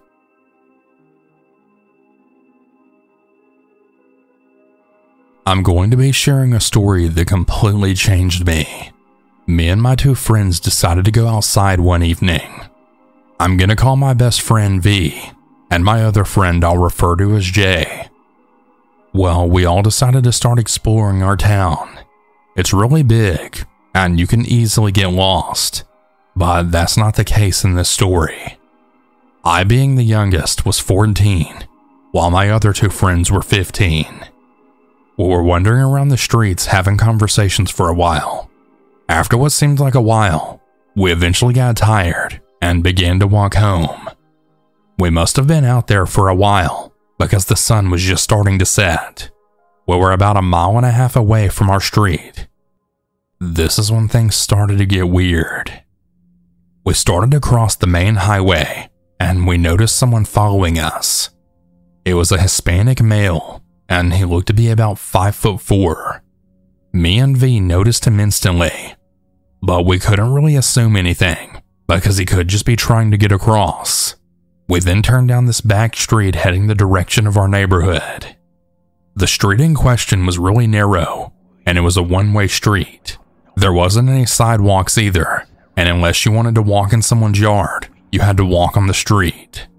The street is on a hill too, so it isn't easy to run up it. He also turned on the same street. Now is a good time to say that I'm a boy, and I look exactly like a girl. I have long black hair that I always keep up in a bun. Also, being with 2 other girls makes no one even look twice at me to realize I'm a boy. Anyways, so the guy continues following us. He went as far as speeding up and then switching the sides of the street to where he was walking in front of us as slow as possible. This had really freaked out V and I, and instantly we started laughing to cope with the fact that this was so fucking weird. My other friend didn't know anything because she had her AirPods in, and she was on her phone walking. We then switched the sides of the street and started speed walking. We then hit the end of the corner, and me and my 2 friends started walking down the street that V lived on. At this point, he was now behind us on the other side of the street. V and I turned around, and we saw him staring there by the light. He was starting to wave at us. We were now about 15 yards away from him. Immediately, he then started speed walking towards us. It had kind of stunned us for a second, and V started to fake a phone call from her mom. We very obviously started brisk walking down the street. At this point, we were now about 20 houses away from V's house. We then heard the overwhelming sounds of footsteps slamming on the pavement right behind us as if someone was running. V and I didn't even look back, we just started running. I turned behind us to call out to our other friend behind us to also start running because she had no idea what was going on. I then saw the man laughing while he was running after us. We eventually finally got to V's right in front of her house, only to look back and not see him anymore. We all just stood on our porch kinda just laughing about everything that happened, only to then see the man walking down the street as he had returned. I then felt my stomach drop, and then we all went inside to tell her mother. Her mother came out, and the man was just standing under the streetlight right across the street. Her mom then started yelling at him, asking why the hell he was following her children. He didn't say anything back in return, and he actually had the audacity to lean on someone's gate. This is when we all realized that this man had intentions of truly following us, but as for his plans, I don't know. He continued walking down the street a little bit more and just stood there. V's mom continued to yell at him. At this point, V ran inside, and she also got her stepdad to come out. Once her stepdad came outside, he then instantly walked down the street, all while me and V then yelled at him. Jay and I eventually got a ride home from V's stepdad. No one ended up calling the police though. Yeah, I still can't believe it. We eventually got on FaceTime together, just talking about everything that happened, and we were all still very much in shock. V's mom made a Facebook post about it, but nothing else really happened. I still to this day think it's so fucked up that no one suggested calling the police, but I'm just glad none of us got hurt. I don't know where that man is or what his plans were, but I really hope we don't see him again.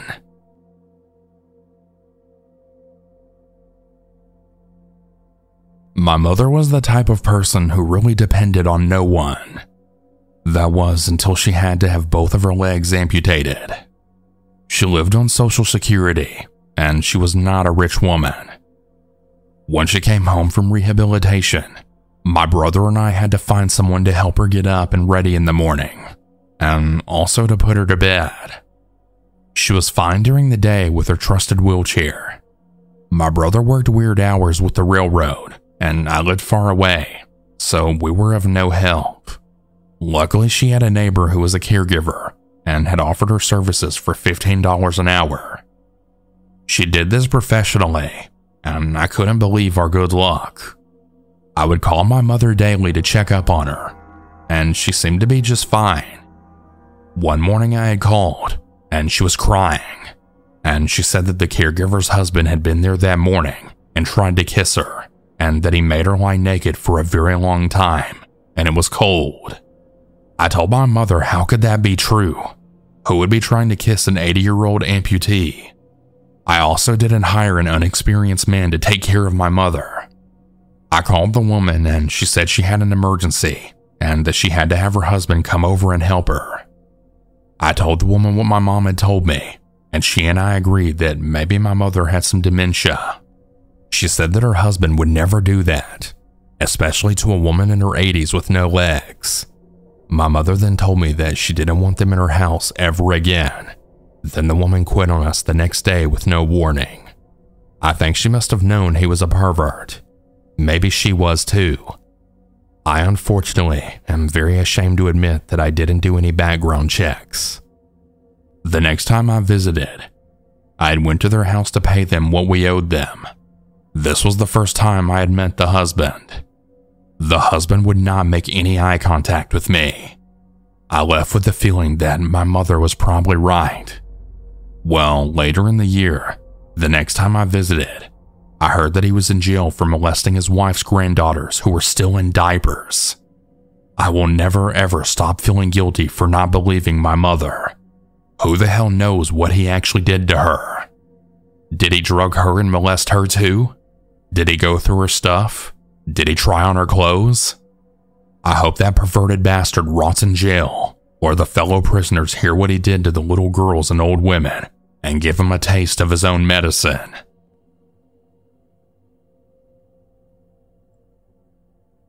I grew up living in rural Vermont.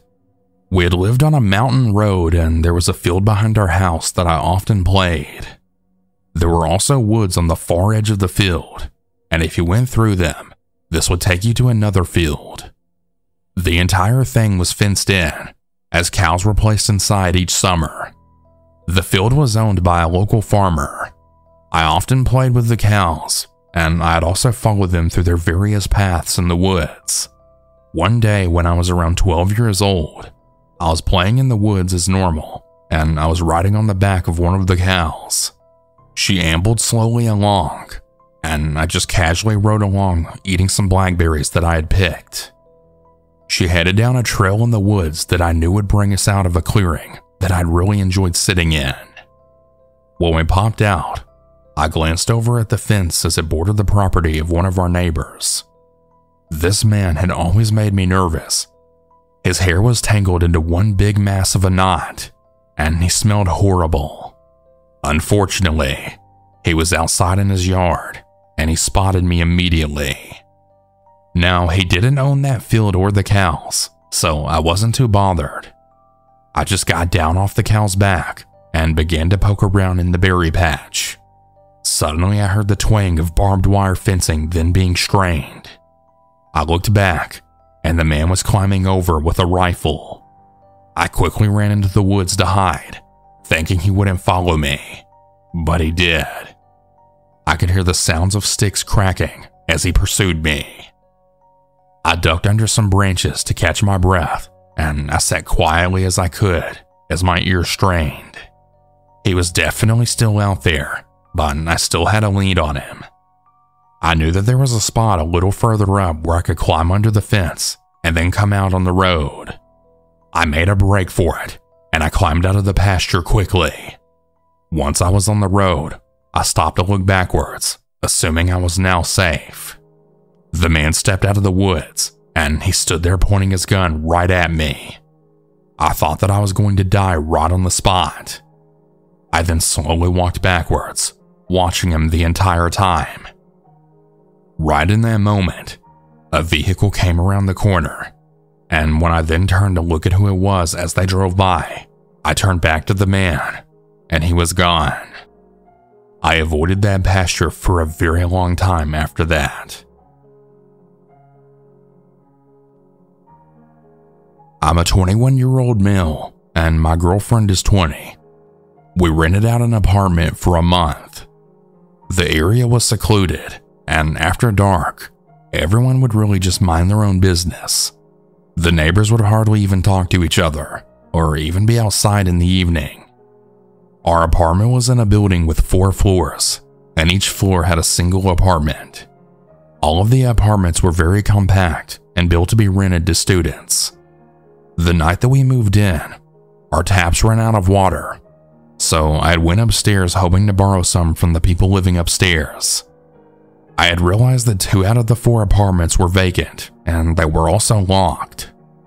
The apartment on the 4th floor was lit from the inside, so I decided to ring the bell, but to my disappointment, nobody answered. Over the next week, we had gotten used to hearing the sound of someone whacking a rod or some sort of metal on maybe the floor or some other object. This would start late at night after 1:30 a.m. and then continue for hours. Initially, we didn't really care about it, but after some time, it got us intrigued. The sound was clearly from one of the apartments above us, but as I already mentioned, 2 of the 3 apartments were vacant for sure, and the 3rd one seemed vacant as well. But as I said, it was lit from the inside. I knocked on its door many times, but no one ever answered. The whacking sound was a daily occurrence, and on some very late nights, we could hear someone climbing the building stairs. It seemed as if we were the only ones living in this building, especially during the day and until the very late nights. We had made up theories just to try and convince ourselves that it was nothing, but the pattern of the whacking was way too irregular for it to be made by wind or something other than a person. It would start almost daily at around the same time. We had asked people around, but we didn't get any satisfactory answer. No one knew if anyone lived there. Towards the end of our stay, I saw a shady-looking man going upstairs during the day. I asked him if he was the owner of the apartments upstairs. He said that he was, also including the one on the 4th floor. I asked him if anyone lived upstairs, and also about the strange whacking sound. He told me that no one did, and that he's actually looking for tenants. He also said that he had no idea about the sound. To my surprise, he then asked me, "So how long are you going to stay here?" 4 more days. We're actually leaving on the 30th of this month, I replied. He asked me if anyone else had rented the place for the next month, and I told him that I didn't know. The strangest part is that for the next 4 days, there was neither the whacking sound nor the sound of someone climbing up the stairs late at night. However, my girlfriend's internship got extended by 2 days, and we decided to stay there. And just as I had anticipated, the whacking sound resumed after the 30th, the day we were supposed to leave. I don't know what it was. I don't think I'll ever know, but I'm just happy that we got out of that place without any crazy consequences. It really freaked me out sometimes, and I even feel weird thinking about it, even now. This truly frightening story occurred more than a decade ago, just when I was about to head into my teenage years. My friend and I were wandering around in the neighborhood I was living in, as we always did. We had strayed several blocks from the house we were staying at, when 2 dogs started barking up a storm at us as we passed their house. They were pit bulls. The dogs were digging around the ground under their fence, where it was clear it had been a place they had escaped before. We could tell the dogs were about to break out, so my friend and I started running. As we saw the dogs get up under the gate and start coming at us, we went into this person's yard, and we shimmied up a tree which had branches for us to get up on. The dogs are now at the base of the tree barking, which made the owner of the yard we were in come out and then shoo the dogs away. As we were still in the tree, the owner, which looked to be about 50 years old, then started telling us to get into his garage so he could keep us safe. My friend and I just looked at each other, knowing between our eyes this was danger. We proceeded to tell him that we were okay and we were going to head home. But he was at the base of the tree at this point, attempting to coax us into letting him help us down. The tone and mannerisms in this guy were truly sinister, and even as young boys, we could tell he was a predator. The man kept looking back and forth on the street, just to make sure that nobody was watching this go down. But eventually someone walking their own dog down the road came along, and I said that was my relative. We jumped down as the man backed up, and we then ran up to this person like we knew them. I always wonder what would have happened if we had actually let the man keep us safe. This happened in 2019, and I no longer have any contact with this person. When my husband and I lived in our first apartment together, I didn't have a job. We had just moved to a new city, and I had had some trouble finding anything. Naturally, I was at home because of this. Every day at the same time, I would walk my dog Remy. She's a 7-year-old female dog. We would always walk the same route in front of the leasing office across the street, by the basketball courts and by the tennis courts before walking the rest of the property of the apartment complex. The first encounter I had with this guy gave me tons of red flags, and I reported him to the leasing office because of his behavior. As I was walking Remy back home, the man who looks like he was in his 40s, glasses and gray hair, was walking from the basketball courts to the sidewalk. I stopped with Remy because she was going to try and jump on him if she got close enough. He noticed us, and he then asked, "Is she aggressive?" I replied back to him with, "No, she'll just jump. I know some people don't like dogs or dogs jumping on them." He looked me up and down, staring at my chest for a second. Then he asked if he could pet her. I said sure because Remy's tail was going 1,000,000 miles an hour, and she was also whining to meet a new person. He started to talk to me while petting Remy. "My name's Joe. I just moved across the street. What's your dog's name?" I was nice to him, enough though I had a weird feeling while talking to him. "This is Remy. I'm Megan. Fake name, by the way." I live next to the groundskeeper with my fiance. You'll like it here. The staff are awesome. The entire time I was talking, he was petting Remy and staring at my chest. Joe thanked me for letting him pet my dog, then turned around to leave. I was weirded out, but I brushed it off, and I just told myself that it was probably nothing. I walked Remy the rest of the way home, but I noticed that Joe had went into the entrance of his apartment building, but he was watching me walk home through the glass. I then hightailed it the rest of the walk to my apartment. It freaked me out enough that I called the leasing office and I told them that Joe was watching me walk home after meeting me and that I was generally uncomfortable with him. I also had them come fix the blinds in our dining room because I didn't want anyone looking inside our apartment. After I loaded myself into the car and drove to my mother-in-law's house, I then just stayed there until my now husband got home. Anytime I walked Remy, and eventually Peach as well, who was my other dog, Joe was always somehow outside when I was. He always tried to come talk to me or pet the dogs. Luckily, whenever I would walk Peach, she would growl at him. She was and still is very protective of me. If I ever walked the dogs with my husband, he would never come talk to me.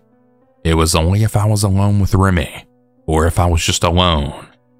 He would also start walking by the front of our apartment whenever my husband wasn't home. He would try to look through the sliding door to get a glimpse of me. My husband and I decided to move into a bigger apartment because we really needed more space for the dogs as well as ourselves. The day I got the keys for our new apartment just down the street, I had yet another experience with Joe that made me call the cops. I was walking both of the dogs around the block so that I could finish up some last-minute packing. I saw Joe pull into the complex in his car. I stopped to let him go past me, but he had waved me to cross the road. When I did cross, he pulled around really fast with his window already rolled down. Hey Megan, I was just wondering, are you really happy with your husband? If not, I can help you out. He looked me up and down, then gave me a wink. I acted like I didn't even hear him since I had headphones in. I just immediately went inside and locked the door behind me. I then called the leasing office and I told them what happened. I also let them know that I was going to call the cops and at least make a report because his behavior was really freaking me out and I wanted to at least have it documented. I called the non-emergency line and an officer came out. I told him what happened that day and some of the creepy behavior Joe had before. The cop asked me, "Do you want me to give him a warning to not talk to you?" And I told him yes. I thanked the officer for his time after he took my name and my phone number down, and he then went to the leasing office to talk to the staff about the situation. About an hour after the cop left, he gave me a call. He told me that he talked with the property manager of my apartment, and he also ran Joe's license plate number. He told me his name, and he told me that the leasing office has said that he's had other complaints from other tenants on file as well. He also mentioned that he didn't get the chance to talk to him because Joe was leaving as the cop arrived at the leasing office. I thanked him again for his time, and I finished packing. I decided to go to the leasing office to talk to the property manager just to clear up anything just in case. When I got there, the manager told me that Joe had multiple reports just like the officer told me. She also told me that she was going to have our on-site officer to stop and try and talk to him, and also encourage him not to talk to me or any other female residents. I thanked her, and I went home to start moving little things until my husband got home. I went almost 6 months without another incident with Joe. We moved to the 3rd floor, and he didn't have any idea which apartment was us, so he wouldn't bother us. I also made it a point to have the dogs on a certain schedule, so I would never run into him when we were out. The last time Joe tried to talk to me, I just turned around and I walked away. I didn't let him get a word in. I also noticed him harassing my neighbor outside while she was grilling one day. I told the leasing office about it just in case. Well, a couple of months later, he ended up moving out because they wouldn't let him re-sign his lease. And that's the last I saw of Joe. I always carried a stun gun with me whenever I walked the dogs or by myself because of him. I was fully prepared to shock his ass a couple times if he ever got close enough after I called the cops on him. Thankfully though, that never had to happen.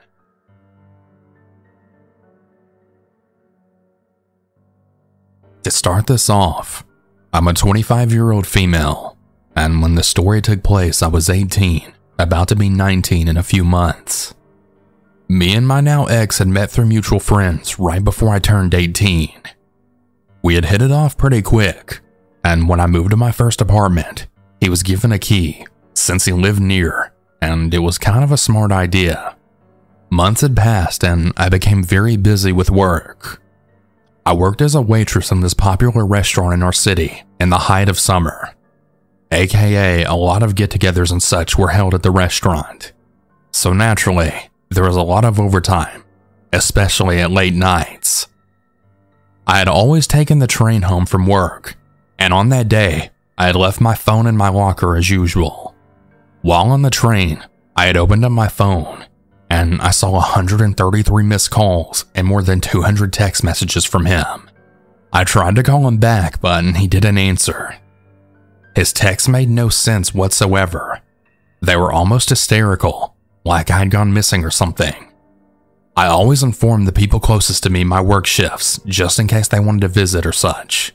So it wasn't that he didn't know where I was. As I arrived home, it was pretty much bright because it was summertime, and I saw him sitting on my damn couch. He then stood up, just walked right past me and out of my apartment. It was very odd, and I'd called my best friend to tell her about it. Some more time passed and I was now turning 19. Me and my now ex moved in together, which turned out to be a huge mistake. After the previous incident, he had acted all normal, and we didn't even speak of it at all, even though I tried to bring it up on multiple occasions. We lived an okay life. That is, until he got fired from his job. He went mental. At that point in the relationship, I had noticed many red flags, and I was planning on leaving soon. I was waiting on my next paycheck to come first, but after he lost his job, his drinking went out of hand, to the point that when I got paid, this sorry son of a bitch stole over $280 out of my savings. I had my savings in a physical box that I kept hidden where I would from time to time put some extra money in. When I found out about this, and when I asked, he had actually lied to me for days before one of his friends reached out and told me what happened to the money. I was devastated, but I knew there was no way I could get it back, and on that same day, I broke up with him. When I said that I wanted to end things, he was really quiet, and he just went to sleep. I was really happy since he seemed to take it okay. Right around that time, I'd also met this wonderful man, who for the sake of the story we'll call Max. Me and Max hit it off even better, and we started hanging out every weekend. I still did live with my now ex, but I didn't bother bringing this up to him, since he was pretty much drunk 24/7, and he had taken out a heavy loan to pay for his drinking. Of course, saying that it was a loan to pay for his new car, but I know that was total bullshit. I had kept a physical diary that I kept in my nightstand. It was always in there, and I never left it out. But one day when I got out of work, I got a call. So he finds my diary, and now he accuses me of cheating, which again wasn't even true since we had been done for a while now. At that moment, luckily a weekend came, and I went to go hang out with Max. But things had escalated from there, to the point that I had to stop eating, and Max had luckily let me stay with him until I could find a new apartment. It took a while, but on one evening, me and Max were driving back to his place from a shop, when my ex called me, saying he had forgotten his keys home, and if I could come and open up the door for him. I agreed since we were nearby, and he said that I couldn't bring Max though. I entered the house, joking with my ex slightly about the forgotten key as I opened the door, and I went to get some more of my stuff from the house. Then when I was about to leave the headroom, my ex just stood at the door and demanded that I stay with him and give him my keys. The only reason that I hadn't given him my keys yet was because all of my stuff was still there, and my family and I were going to go there and move them out in a week. I said no, and that I was leaving now. He blocked my entrance, and once again, he punched me in the face. Baffled, I called Max. For context, my ex was about 5'7" and very slim, whilst Max is about 6'3" and muscular. As you can imagine, this had spooked out my ex quite a bit, but not enough for him to move the hell out of my way. My face was hurting a lot, but I knew that he wasn't done with me, and that I had to leave now. While on the call with Max, I once again told him no, and I pushed him roughly out of my way, just enough for me to get out. But as I was at the front door quickly leaving, I saw my ex walking towards me with a damn kitchen knife.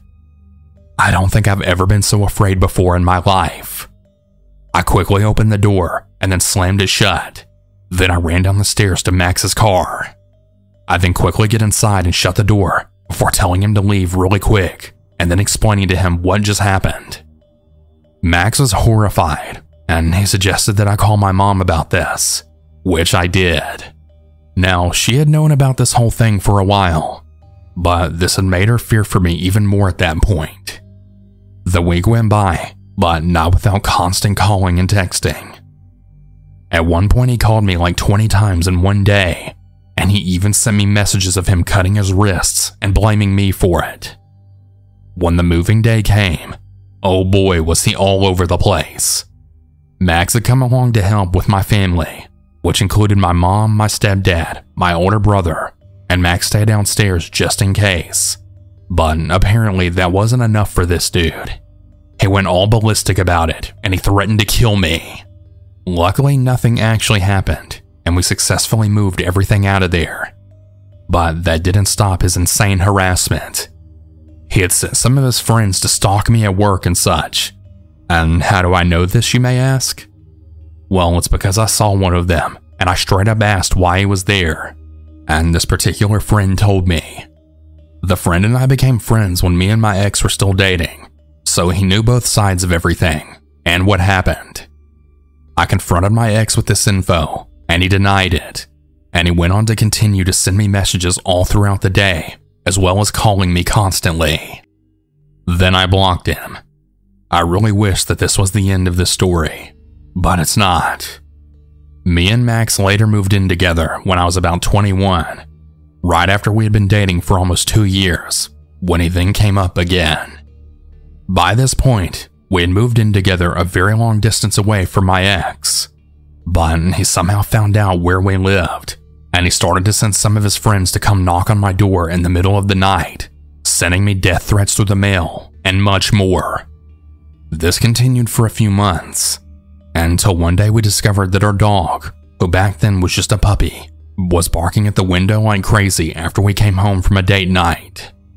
We thought that she may have just been barking at some animal that she may have seen or something, and we just went to bed shortly after, since both of us had to wake up very early for work. Well, at about 2:30 a.m., we woke up to our dog barking again, but now she was barking towards our living room. We've always kept our bedroom doors slightly open so that she could walk in and out whenever she wanted. I woke up Max, and he found it odd too, since she seemed to be staring at something in the living room. He got up, and I stood up from our bed as well to see what was happening, when Max then yelled, "What the fuck are you doing in our house?" And that's when I heard it. Footsteps that quickly turned into running steps, when Max luckily shut the door and then screamed at me to call 911. After about 10 minutes, the cops arrived, and we heard a loud commotion through our door, and when one of the officers asked us to open it, I saw a face that I never wished to see again. It was my ex. We had to go to the police station, and we were told that he had gone through one of our windows. We lived on the first floor of our apartment building, and he had hid around the house and then actually waited for us to get back. The scariest part of all this was that he had a lot of bad stuff with him. He had a hunting knife, duct tape, and a small handsaw as well. He was arrested that day, and he was given a sentence of 2 years for breaking and entering. In our country, the sentencing system is very broke, and people who do horrific things get surprisingly light sentences. I ended up placing a restraining order against him, and me, Max, and our puppy moved further away. But this story does have a happy ending. Me and Max got married last year, and just 2 months ago I gave birth to our daughter.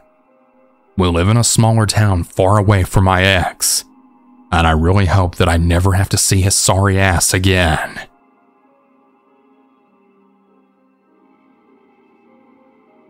I'm a 31-year-old female from Germany, and this happened to me in 2014 during and shortly after my stay at a mental hospital. Before I begin this story, I need to give you some background information about me so that you can understand the state that I was in at the time. I was originally born in Bosnia, which is a small country in southeastern Europe for those who don't know, but came to Germany during the Bosnian War in the 90s. My father was a raging alcoholic back then, and he only married my mother for the little money she had, and he made it very clear that he preferred us far away from him. Years of mental and physical abuse, bullying at school, and also caring for my broken mother and older brother while maintaining the charade of the strong child made me a wreck, but I kept it all bottled up. Until the year of 2014, that is. After an especially nasty breakup paired with bullying at work, I finally exploded.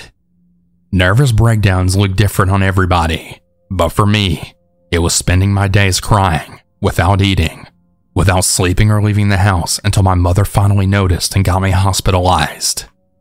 I was later diagnosed with PTSD, major depression, and borderline personality disorder.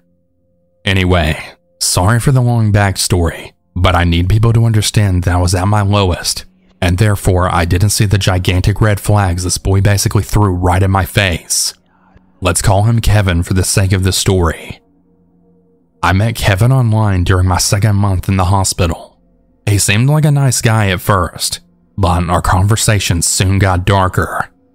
He started telling me all about his problems, that he too suffered from depression and other mental illnesses, which was fine with me, and it even made him more attractive somehow.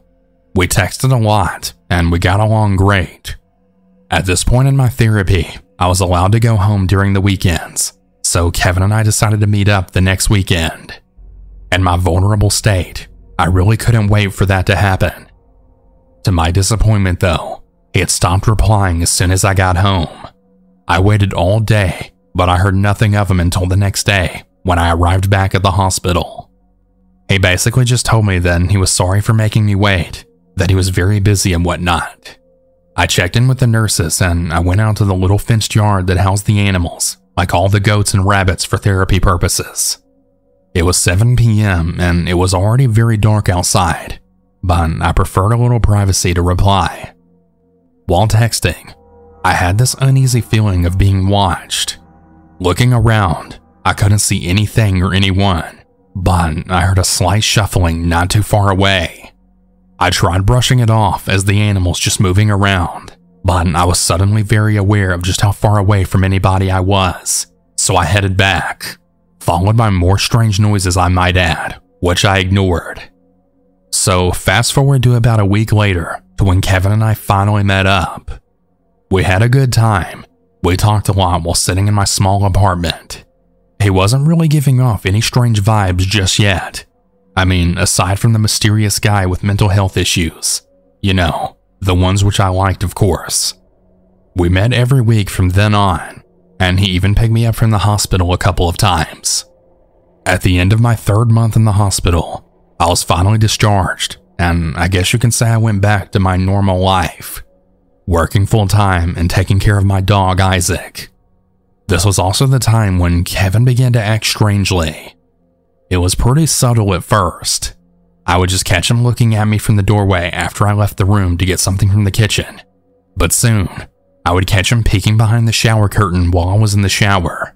I told him to stop that, as it made me really uncomfortable, but still somehow felt his presence while I was in the shower, or a stare while changing. He would also start to act really mean towards my dog. Isaac isn't a very social dog, and he usually ignores people mostly, but Kevin would push him away at very unnecessary situations, like whenever he was heading towards me, sometimes even insulting him, and even acting jealous. I tried to talk to him about all this, but he just brushed me off, like I was just imagining this strange change in his behavior. The final straw and nail in the coffin was the evening where Kevin told me that I should get rid of my dog, just so he could be the only one looking at me from then on. Yeah, strange, but I knew he was dead serious. At this point, I had enough of him, as well as his strange and creepy behavior. I tolerated it for a while out of fear of going through all this recovery alone, but now he was just making me uncomfortable, and I was honestly getting scared for my dog, as he was really giving off these bad vibes of bad intention, so I broke it off. He eventually left, and I felt a huge relief. It was like I escaped from some potentially dangerous situation. The stalking began around a month later. Every now and again, I would see his car parked near my work or my place, with no one inside. I was really just annoyed at first, but I started to get more anxious about it. I got the same feeling as the one I had when he would stand behind the shower curtain while I would walk home from work. I even saw him one time disappearing behind a corner. I knew it was him every time though, as Isaac would start growling in certain directions. But of course I had no proof, so there was nothing I could do, and I just walked home as fast as possible. Also, he seemed to be relatively afraid of dogs, so I knew he would keep his distance, making it somewhat easier to endure. This all went on for almost a year, but it did eventually stop. Almost, at least. Years afterwards, I still got cryptic messages from him from time to time, but I never did see or feel his presence again. This was a long time ago, but I still won't go anywhere without at least my dog by my side, even after moving far away from this creep.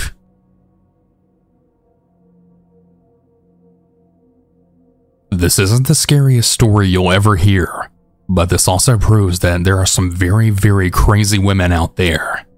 So I was around 10 years old at this time, and my dad was a few years sober now when he had met this crazy woman named Casey.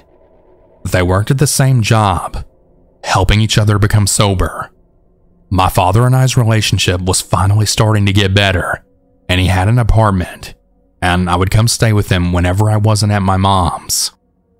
Casey lived in the complex next to his. I remember walking over to the dog park next to her apartment to meet her and her dog, and she seemed nice enough. She had started staying with us more and more, and I'm pretty sure she basically moved in at this point, but still had her own apartment as well. One thing that always bothered me though was that she always, and I mean always, cleaned my room for me, and I hated that. I'm an OCD type of person, and things have their spots, and I like my stuff a certain way, so that always made me angry. But anyways, time went on, and I found out that she was pregnant. I was actually really happy about it, but oftentimes I would see her smoking, and it really scared me because she was pregnant. As time went on, my father broke up with her, and I was really shocked and confused about it, but I was also still excited to have a little sibling. Well, a few weeks later, my dad got back with his ex that is now my stepmother, Ashley. Well, we did go, and we found out it was going to be a boy. The last time I hung out with Casey was when she took me to get ice cream. She had picked me up from my mom's. My father had no clue she did this, and he later made me block and delete her off my phone. She told me that she wanted to name the baby boy Asher, or something like that, but couldn't because it reminded her of Ashley. Now, this is when it gets fucking crazy. So the last time we heard from Casey was when she had texted my father that she had lost the baby. We've never heard from her since.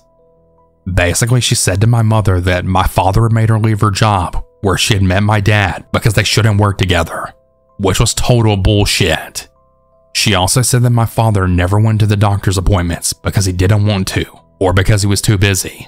But in reality, she never told him or didn't want him to go. And here's the craziest part. My dad wanted pictures of the sonogram, so she ended up sending him random looked up sonograms from the internet. So yeah, all in all, this lady traumatized a 10-year-old girl but also lied about being pregnant just to get back together with my father, which didn't even work. Casey, you're an absolutely terrible and manipulative person, and I think my dad really dodged a bullet by breaking up with you. I can't believe you lied about being pregnant.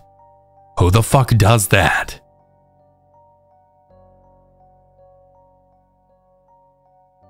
I need to give a trigger warning for violent death and violence in this story. It's very graphic. I'm a guy from the UK, and I'm currently 23, but I was 18 years old at the time of this story. So my parents had bought me some concert tickets for this singer that I was super into, and all three of us were going to go together. It was in a different town than where we lived, so we had planned to get onto a train there and then stay at a hotel for the night. This being a pop singer, my dad wasn't all that interested in the concert, so he would have stayed at the hotel and then come to pick us up at the end of the show. So fast forward to the end of the week. Our plans were sort of interrupted when my sister said she was going away for the whole week with her family. She had originally told my parents all about this a while back, but they thought it was at a later date. This meant that my dad would have to stay home to look after our dog when we had originally planned for the dog to stay at my sister's house.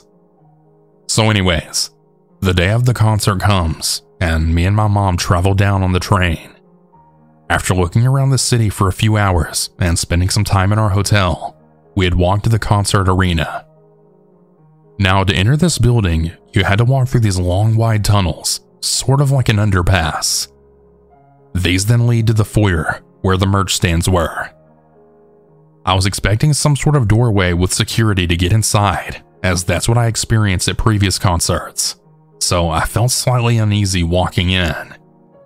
I half jokingly, half serious then told my mom, "Wow, man, literally anybody can just walk in here." There were doors which led to the concert hall from the foyer, and they had staff checking bags and tickets, though the bag check wasn't thorough at all. I had a large bag with merch that I had bought, and I opened it up. He literally just glanced at the item on top and then said I could go through. We get some food and I buy some merch, then we head to our seats, which were maybe about 20 rows from the back. The concert was amazing.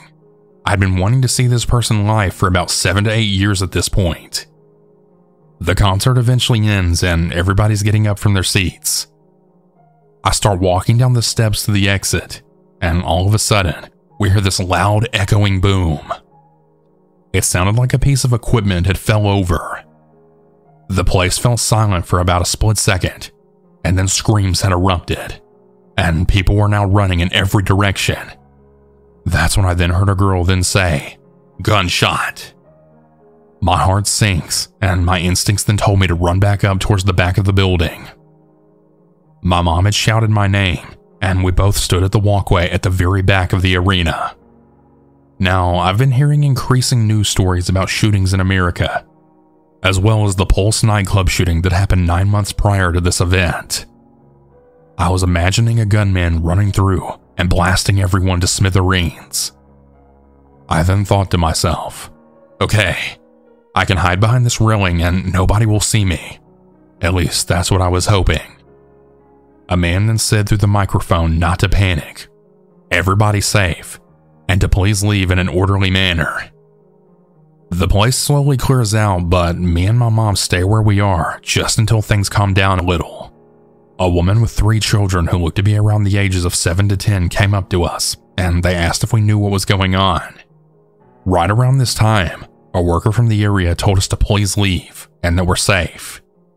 I don't think she really knew what the hell was happening at the time, but she was just following instructions to clear the building. My mom then replied back with, "No, we'll leave when we feel it's safe." After some time, the arena's pretty empty by this point, and we finally head down the steps to exit. I happen to see a girl on a lower seating level. I think she's lying on the ground or she's on the chair, and I then see a paramedic beside her. I'm pretty sure she's been trampled on. My heart's still racing at this point, and I'm still thinking that there's actually a possibility I could die here. I didn't outwardly panic though, and I was trying to stay calm. I partly wanted to be a strong man for my mom, but I also feel as though I'm very level-headed and also good in a crisis. I play a lot of video games and I've read a lot of crazy stories. I'm also very paranoid, so I'm always thinking to myself, if a certain event happens, this is how I'm getting out of it. I'm the kind of guy that always sits next to the exits on the bus or trains just in case of an emergency. But I gotta be honest, I never thought something like this would happen though. Anyways, my mom is slowly looking around at this point. We're being told to move on, and I see this girl. My heart is pounding. I knew that we had to get out, and I'm trying to convince my mom that we need to go. We link arms, and we walk out the exit. Going down the steps and through the exit, I see a thick cloud of gray smoke, and there's a horrible smell. I look to my left, and I see this big chunk of what appears to be a mangled torso of a human. It was all bloody, but with no head or limbs. As I was looking at it, a staff member appears, placing a cloth over the top of it. My mom sees this as well, and she grips my arm even harder, and we walk faster. There's a fire exit door that's open, and we're being ushered outside with another group of people. We finally get out, and we walk as quick as we can to try and get away from all the other people. I was then told to call my dad. I really don't remember exactly what my mom said on the phone to my dad. Something about there being an accident, but that we were all right and safe. We had held back for a while, maybe around 30 minutes, so it must have been around 11 p.m. when we got outside. It was pitch black, we were in a new city, and we didn't know where the hell we were. We just knew that we had to get as far away as possible. We turned the corner, and an ambulance sped right past us. I almost walked right into it. We were actually speed walking for a while, my heart still pounding. We were in the middle of the city. We'd exchanged a few words with each other, as well as passerbys wondering what the fuck was happening. I started to suggest that we should walk back to the hotel, but my mom didn't really feel safe doing so in the dark, so she eventually flagged down a taxi. I was really hesitant to get in that car at first, but we did end up getting safely dropped off at our hotel. As soon as we got to the hotel, we put the news on the TV immediately. So here's what happened. Apparently a bomb had been detonated and a bunch of people had died at the concert. We didn't learn everything and all the details straight away. We tried to sleep. I actually slept in the double bed with my mom. I was way too panicked to sleep alone in my single. I think I got maybe about a half an hour of sleep. We ended up keeping the news on all night, watching the whole story unfold up until the morning. My full body was totally shaking, and we both had to constantly keep going to the bathroom. There were fire trucks and ambulances constantly speeding past our hotel window. I was looking on Twitter, and everybody was talking about what had happened. I couldn't believe it was world news. There were YouTubers, celebrities, and friends from England and America and all over talking about the events. There were missing people posters being posted, and I just kept refreshing my timeline to find if there was anything new. As I said before, it was very early in the morning, maybe around 6:30 to 7 a.m., which was right around the time we went down and tried to eat breakfast, but I couldn't eat. I was wearing a hoodie I'd bought that night with the singer's face on, so everybody that saw me was staring at me and giving me sympathetic looks. Our train tickets were for around 10 to 11 a.m., but the people at the train station luckily let us get on the next one to our city. I think we got home at around 9 to 10 a.m. We didn't want to stay longer than we had to. Me and my mom were still on edge, and we were pretty much suspicious of every guy on the train with a backpack. We arrived at our home station, and there were armed police officers with the biggest guns I've ever seen in my life, like those ones you see outside of Downing Street in London. Now, for all the Americans listening to this, armed police is not something you ever see outside of London, so this was very shocking. It honestly showed just how real this shit was. I finally felt a little bit safer now that I was in my city and that there was armed police. We got home and we put on the news again, just to see if we could find out any more new information. We found out that a suicide bomber had detonated a bomb in the middle of the foyer, which was right below where me and my mom were sat at, and it was just as the concert was ending. 22 people were killed, and many more injured. 4 were killed from my city. If the bomb was any stronger, or if the evil bastard waited any longer to detonate, we too could have been blown up. We watched the footage of that night of people running down the stairs, as well as all of the paramedics carrying people to the ambulance on railings, as there weren't enough stretchers available for some reason. I guess they just weren't prepared for such an event. But I also wanted to mention that mangled corpse that I saw on the ground. That was the suicide bomber. And the smoke was from the bomb. And the bad smell? Yeah, that was from all of the people that had been blown up. I still get chills thinking about the fact that as soon as I walked into that building, my instincts told me that something wasn't right. If my dad had went with us, he would have been standing at that foyer at the end of the night, waiting for us to come out. And if it weren't for my dog, my dad would be dead right now, or seriously injured. I truly believe that my dog saved my dad that night, and that he was truly never meant to come with us. We got our dog when I was very little. We grew up together. He actually died a few years back at the age of 16. We continued watching the news about the victims and their families. Memorials and such were held, and we watched. I don't think I left my bed for about a whole week, besides for the toilet and food, as my body was just in such shock. It just didn't feel real. I later got free tickets to a fundraiser event that they were doing about a week or two later. I really wanted to go, but I was way too scared to attend a concert so soon, just in case it happened again. I was already a very anxious person, but my anxiety and paranoia was through the roof for a good couple of years after that event. If anybody put a bag or suitcase on the floor or walked away from it, I would always panic. I probably had some sort of PTSD, and I also found it hard to play violent or scary video games for a long time. It's been over 5 years now. I rarely think about the events of that night now, and I now have very little anxiety compared to what I used to have. If you want to know more about that night, just Google Ariana Grande Manchester bombing. It was a huge deal. You really never think something like this will happen to you. I never thought I'd ever be involved in a terrorist attack. That's just stuff from the TV. But the truth is, it happened. And it truly was horrifying.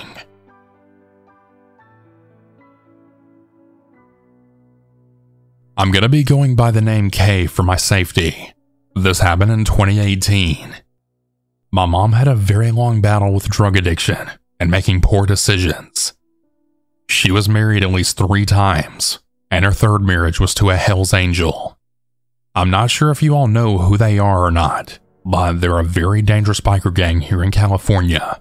They're known for crimes like drug dealing, trafficking and stolen goods, gun running, extortion, as well as prostitution operations. From my knowledge behind the scenes, also murder.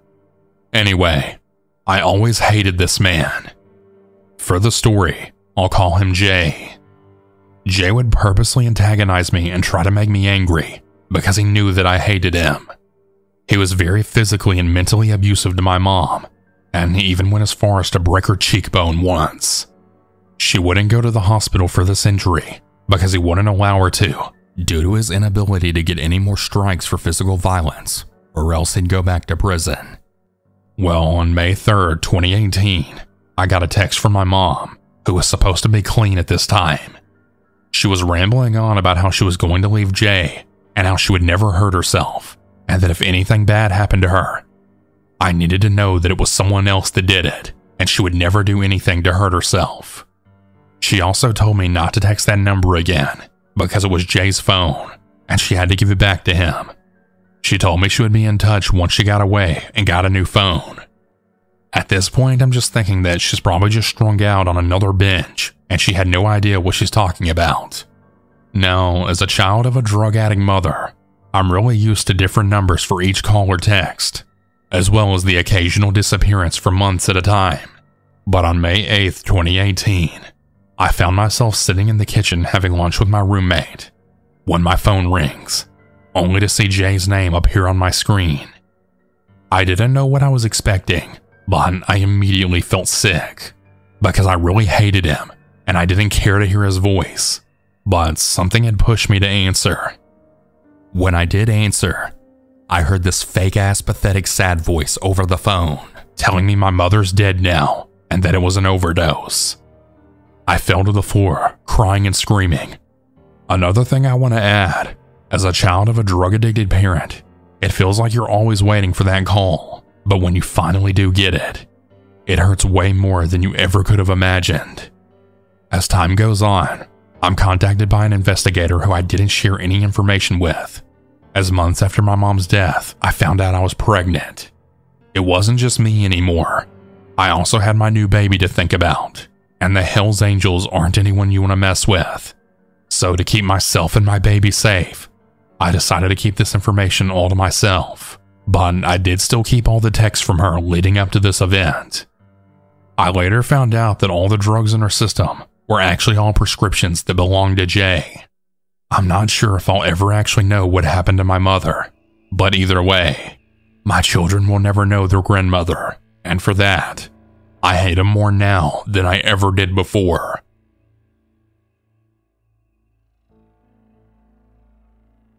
The story happened in 2018. It was 4:30 p.m. on a sunny Friday afternoon. I was going to the city that night to hang out with friends, as I occasionally did. My dad dropped me off at the train station, and I walked towards the platform. While I was walking the short distance, I realized that there was a number of people standing outside of the station, which usually meant that the train was canceled and that we'd have to get to a bus instead.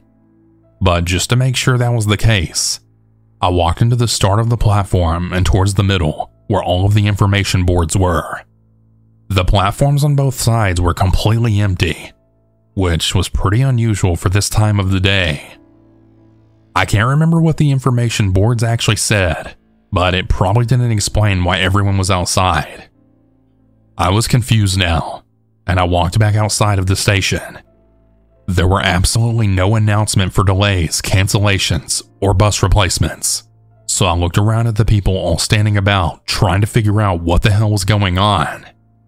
I don't remember when all these things happened, but police cars then began showing up. There were at least 5 of them, and 2 or 3 ambulances. There was also a middle-aged woman talking to a police officer. She appeared shaken, though I didn't know why. Then, I heard her say, I really don't know how to explain it. He just jumped right in front of it.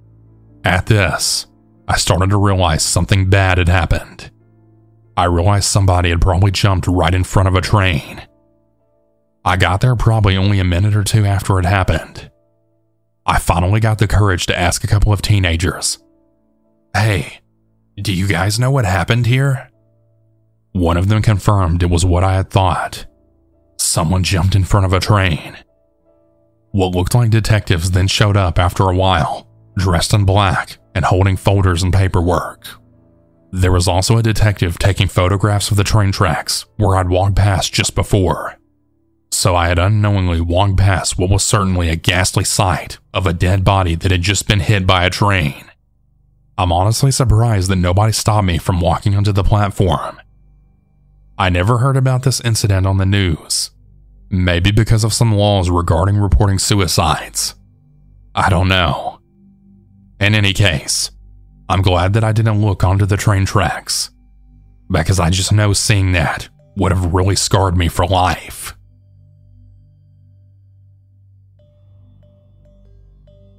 This happened a few months ago when me and my mother went to Pigeon Forge, Tennessee for a 3-day Christmas getaway. We had a great time at the first hotel, which was like a Christmas fantasy land. There were cookies and hot cocoa every night in the sitting area on the first floor. There was also instrumental Christmas music playing softly all day and night, all throughout the halls, and there were also decorated floors. It was honestly a place that I would want to live in. I even joked to my mom, saying to her, "Yeah, let's just not go back home and see if they rent the rooms for a whole year. I mean, we could probably afford it, and I'll get a job working the front desk." My mom laughed, and she then replied back to me with, "While it would be nice to live in a Christmas-themed hotel forever, I really hate the cold air, and I don't want to spend every freezing day outside to have a smoke break. Besides, I'd really miss our home in Florida a lot more if that was the case." The second day we left this hotel and we went to another. It was way less fancy. It wasn't as pretty as the first one. It was run down, had chipping paint, and a lot of weird people. Like, it seemed like there were druggies and homeless people. We were on the third floor though, so that made me feel good. I thought that we would be safe from any of the freaks and creeps below. Oh, how wrong I was. We had to get our boarding passes to walk home the next day, and my mom was really tired from walking around downtown all afternoon. So I offered to go to the lobby and print out the boarding passes on the hotel's computer and printer setup. She agreed, but before I left, she had gave me her pocket knife for protection, and she told me the way to open it if someone tried anything.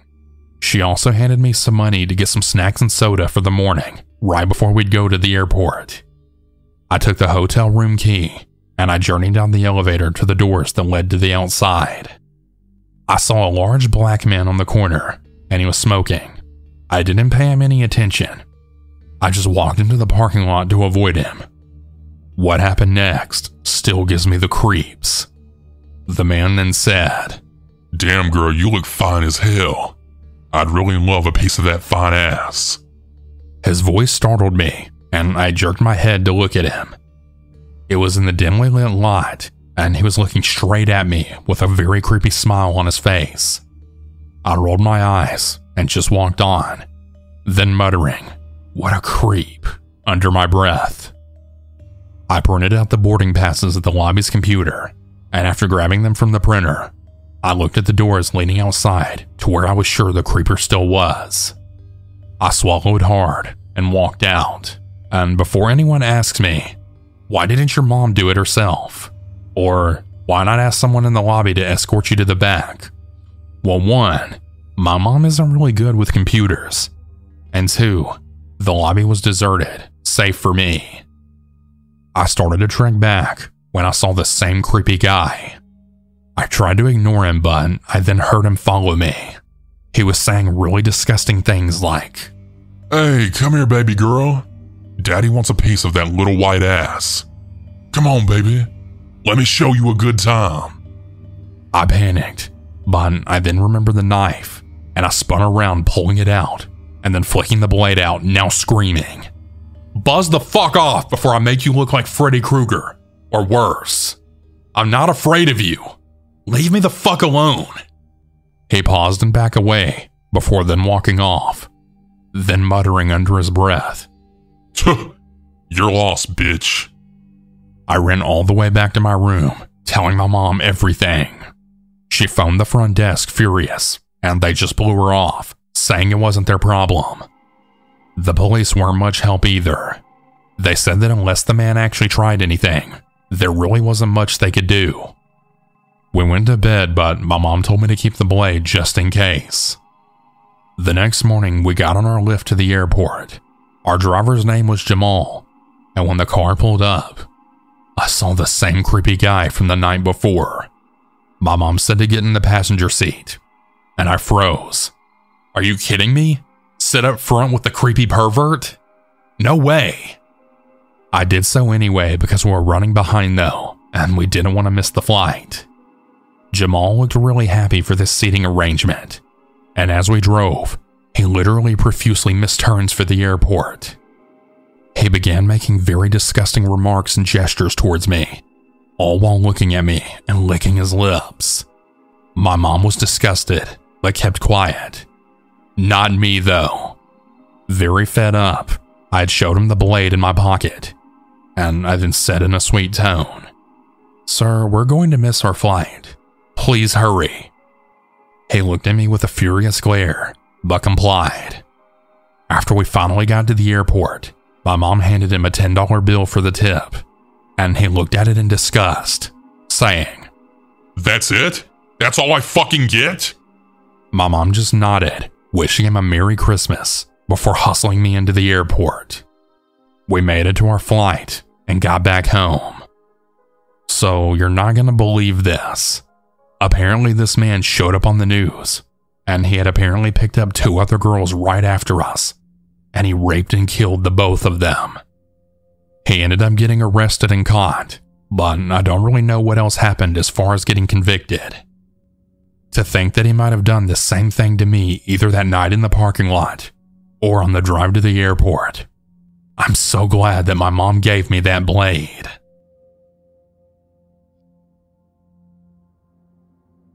At the time of the story, I had just turned 21.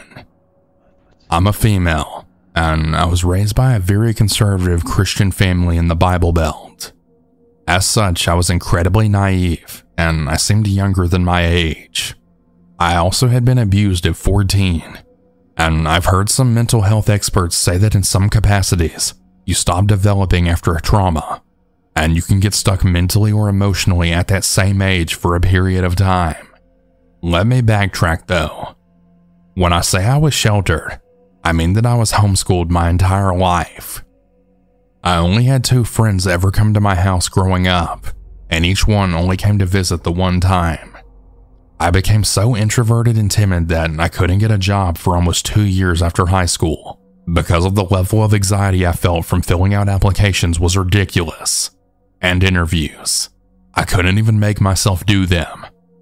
Eventually, I got my first job at a daycare. I'm the oldest in my family, so caring for kids was a natural thing for me.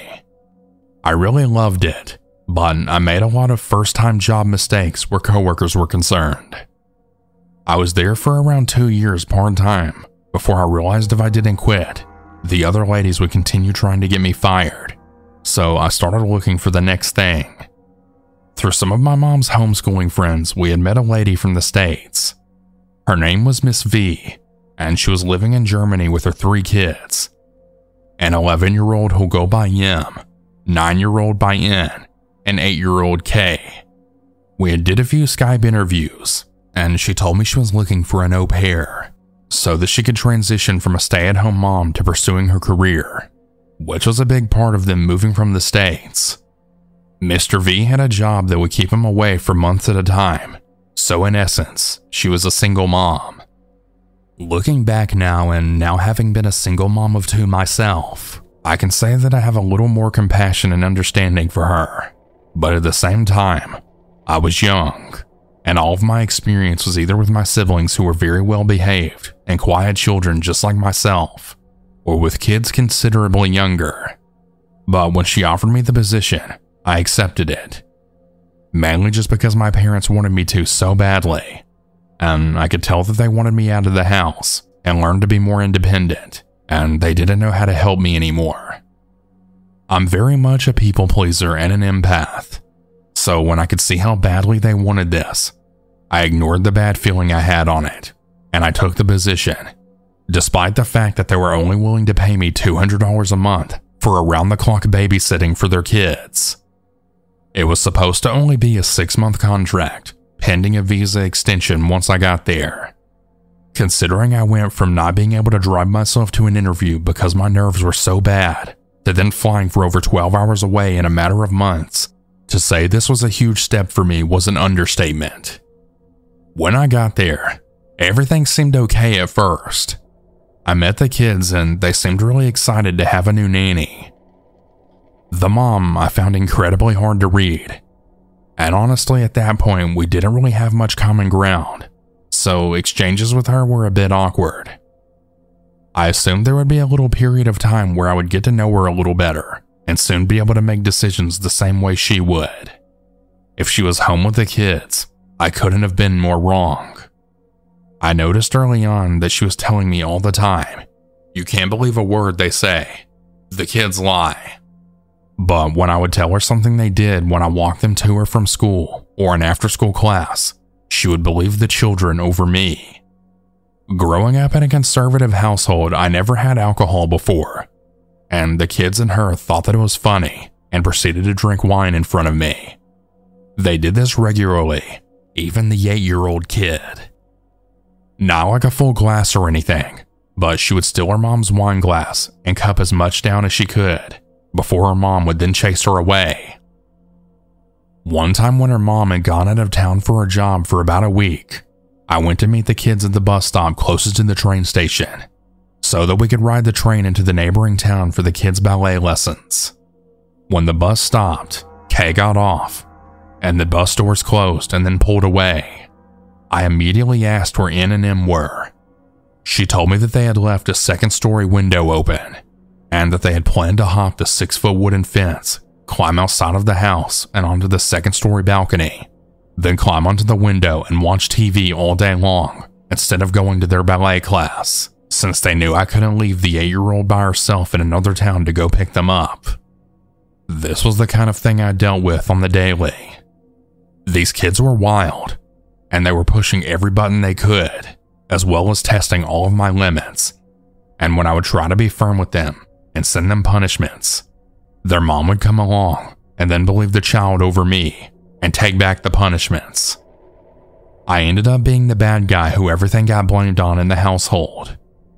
By my second month there, I was silently crying every time I took a shower, as hard as I've ever cried in my life.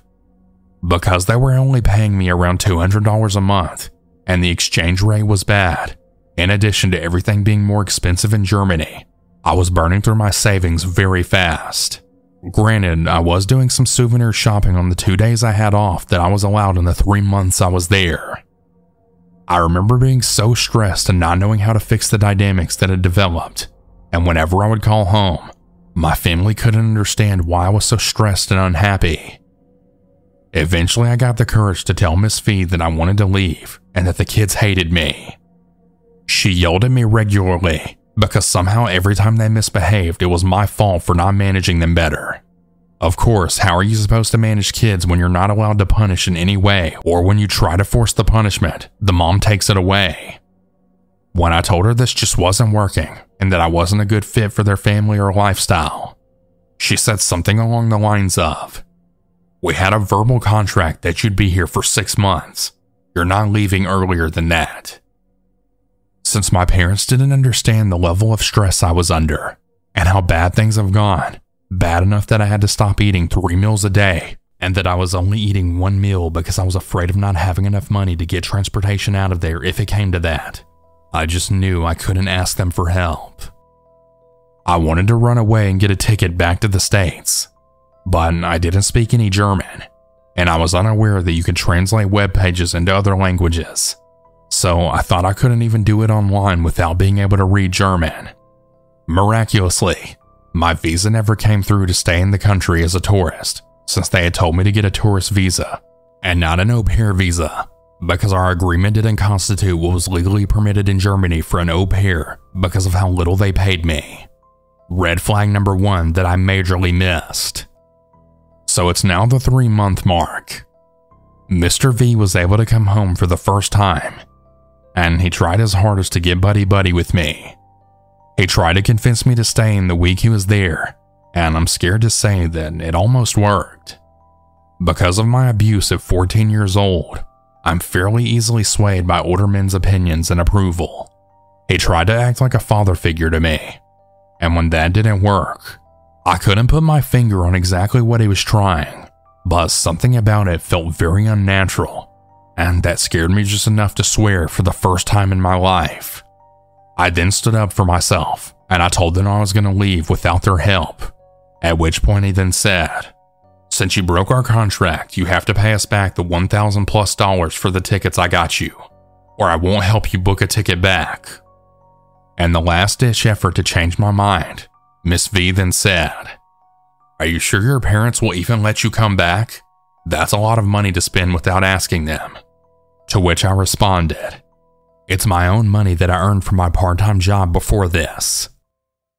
I guess the takeaway from this is that not all scary stories involve kidnappings and murders. You can also be traumatized by trusting the wrong people, by taking a job and leaving the country. I walked away from this experience, but that doesn't mean that I don't have scars. I developed an unhealthy relationship with food because of starving myself so that I'd have enough money to leave the country. I couldn't work with kids for a while, which was my passion. I didn't trust women because of the physiological abuse from yelling and mind games that mom inflicted on me, and I had dealt with a lot of anxiety and depression in the past, but I developed suicidal tendencies that have plagued my life ever since. It's been 9 years, and I'm still working through all the trauma with a therapist.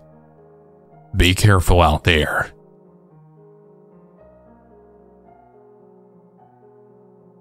Warning: the story mentions attempted murder. This call wasn't mine, but a former coworker's that I will never forget. I was a 911 dispatcher for a short period of time, and I've heard a lot of terrible calls. But this one particular call made me leave the industry.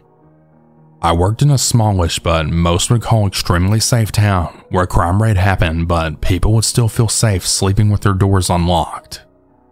It's grown over the last few years, which unfortunately so has the crime rate, but I would still consider it one of the safest places to live in my state.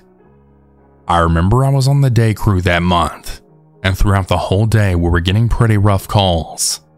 From break-ins to carjackings to several car accidents.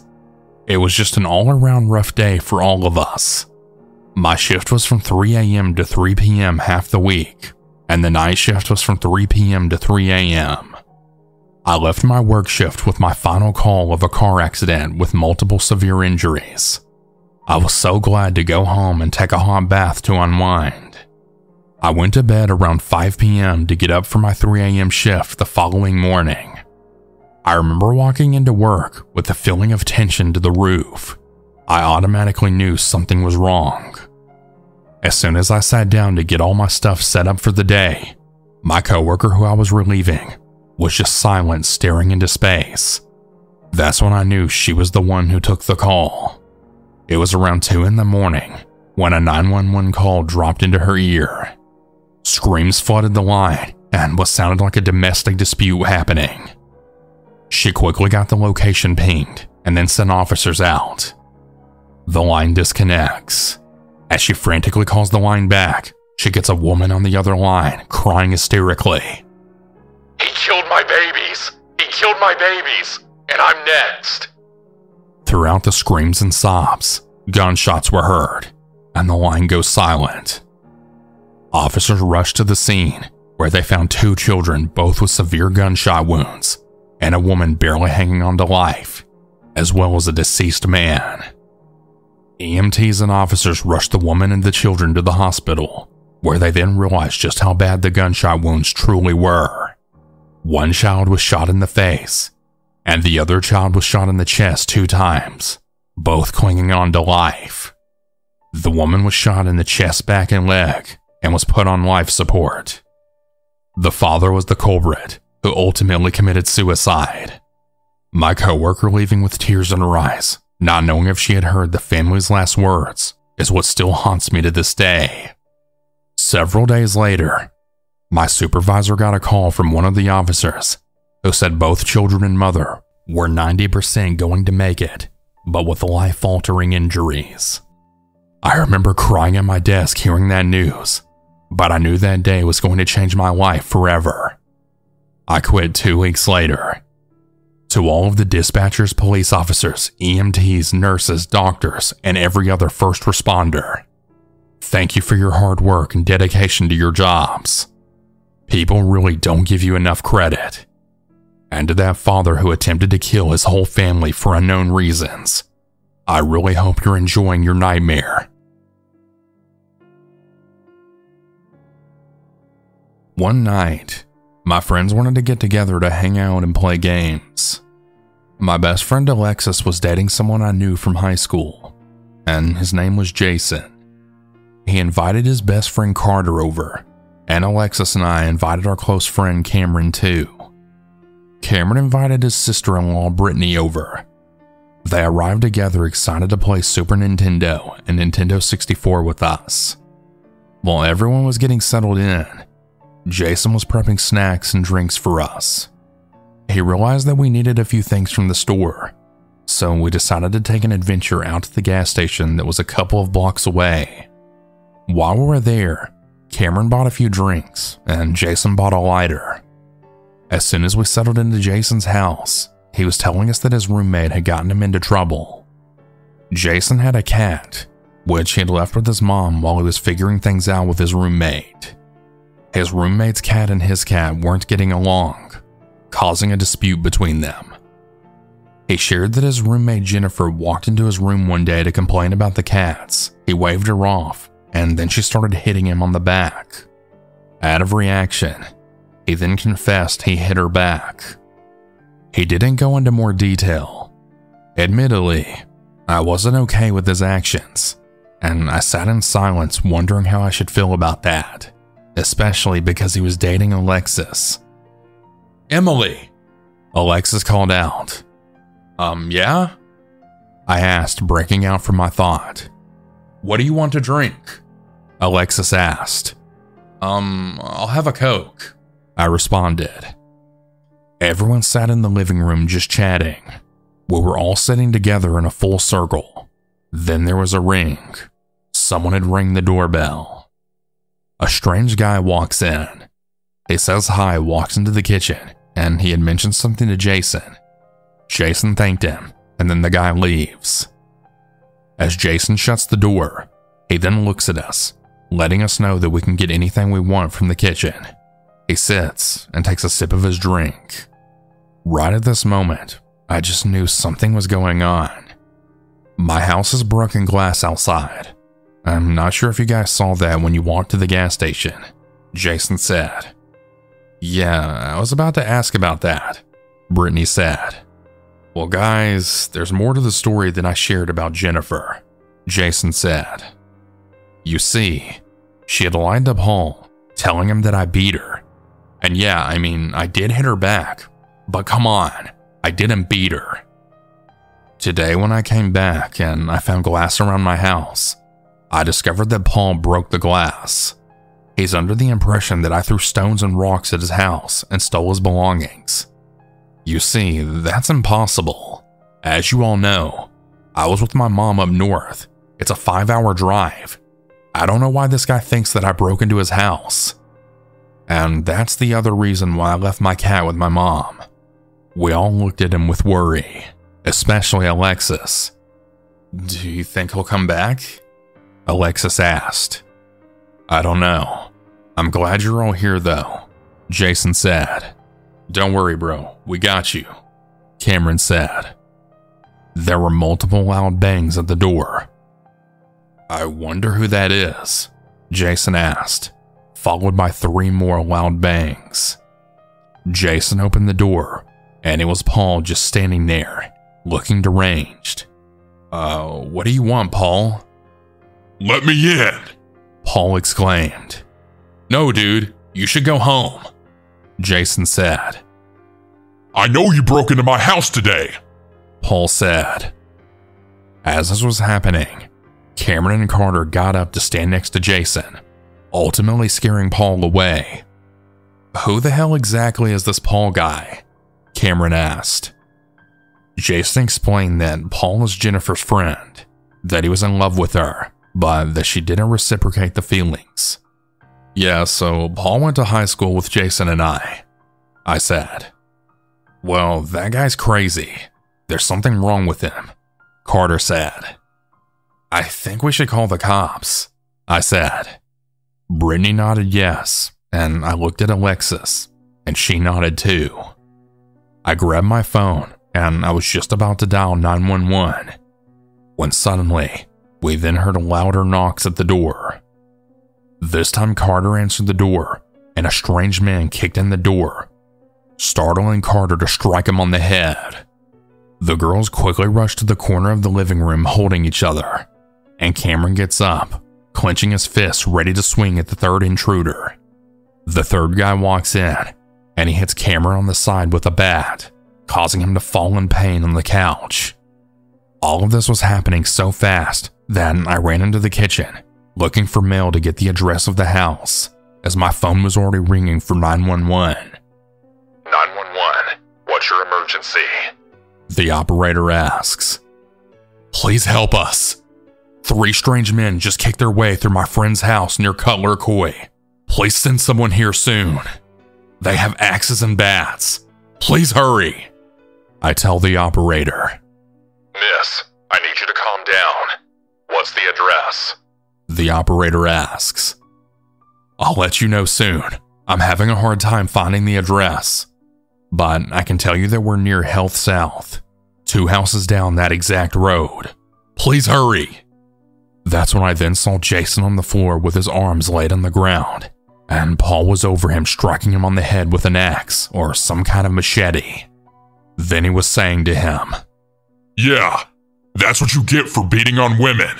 And he was saying it repeatedly, but in Spanish. Oh shit, she's on the phone with the cops. Run, get the hell out of here. Paul yells. As they run, I see a white sedan-like car, possibly a Buick, and I tell the operator that they're driving away and that they're in a white car that resembles a Buick, similar to an officer's car. I quickly run to the door, locking it, then run to Jason. My heart then drops seeing Alexis crying. I rush to the closet and I get towels, then handing them to her to see if she can wrap the wounds. Jason was all bloodied, his face covered with his own. Brittany, the bright girl that she is, also had an operator on the phone, and she was giving them the exact address.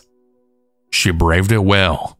She then ran outside, got a piece of the mail, and gave the address to the dispatch. We locked the door again. Not too long after, there were 3 loud bangs, and this time it was the police. Police, open up. We're here. An ambulance is on its way. Please open the door. An officer said. I had checked the window to verify that it is indeed an officer. Then I look at Brittany, and I then wait for her to open the door. An officer walked in and asked us to step outside. I took a look to my right, and I saw Cameron on the couch groaning in pain. I also see Carter with his hand above his head, covering his head where the axe had hit him. Guys, I think I'm going to die here, Carter says. An officer walks over to me and leads me out of the house. I see paramedics and EMTs rushing to Carter, Cameron, and Jason. Alexis is still by Jason's side while crying. The officer asks for my phone and separates me from my friends. I see the other officers take away Brittany's phone too. I ask them to allow Alexis to go with Jason, and the officer looks at me concerned. He asks me to follow him, and he sits me in a squad car. As I sit down, I start yelling in fear, anxiety, anger, and concern, and so many things all at once. I see the EMTs and paramedics taking Carter and Cameron in an ambulance. Then the officer sits in the squad car, and he says he needs to take me to the station for my statement. My mind was going 1,000,000 miles a second while I was on the way to the police headquarters. I was wondering where Jason, Alexis, Brittany, Cameron, and Carter were at. I couldn't stop blaming myself for not calling faster and for not asking what Jason's address was before Paul ran through the door with the other 2 men. We arrived at the police headquarters, where the officer led me to an interview room. He walked in with another officer asking me questions. They asked me what I saw and if I could explain in detail what I remember. They asked me how I remember particular things. They asked how I knew the time of everything. I told them I had someone texting me multiple times throughout the night, and that's why I noticed the time. Then I also noticed the time when Jason had a strange man visit him, and that I had my phone ready to call 911 when Paul and the 2 other men he was with slammed through the door. So yeah, I was looking at my phone quite often throughout the night. The officers walked away for a while. Then they came back. They told me that Alexis, Brittany, Carter, and Cameron all said the same thing, and that all of our stories matched. That's when I asked, "Officer, what about Jason?" The officer's face went from focus to worry. Emily, you don't know? He asked. I know that when I saw Jason, he was bloodied on the floor, and that Alexis was trying to help him and he was groaning. "What happened, officer? Please tell me," I asked. Emily, we're so sorry to tell you this, but Jason died on the scene. Our paramedics and EMTs really tried to keep him alive, but he just couldn't hang on. Would you like to step outside for a moment? We didn't know that you didn't know." I could feel my face go from worry to pain. I walked to the women's restroom, washed my face, and then screamed. I couldn't stop wishing that I had called faster or asked for his address even earlier.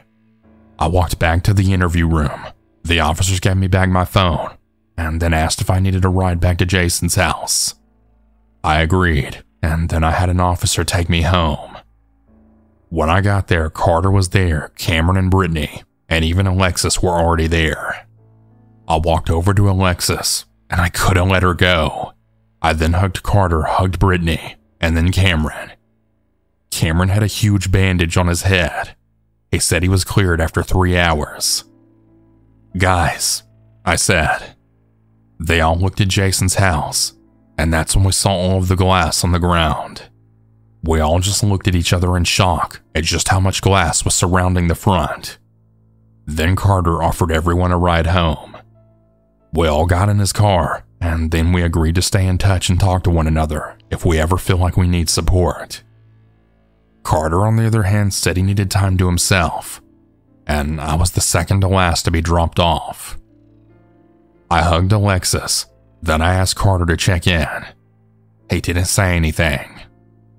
As I made my way to the door, my mom opened the door and asked where I had been. I told her everything. She immediately started crying. My brother walked out asking me if I was okay, and he also asked me what happened. I told both of them everything. At that moment, something eerie happened. My brother said that he and his friends wanted to go to CVS or Walgreens to get some drinks and snacks.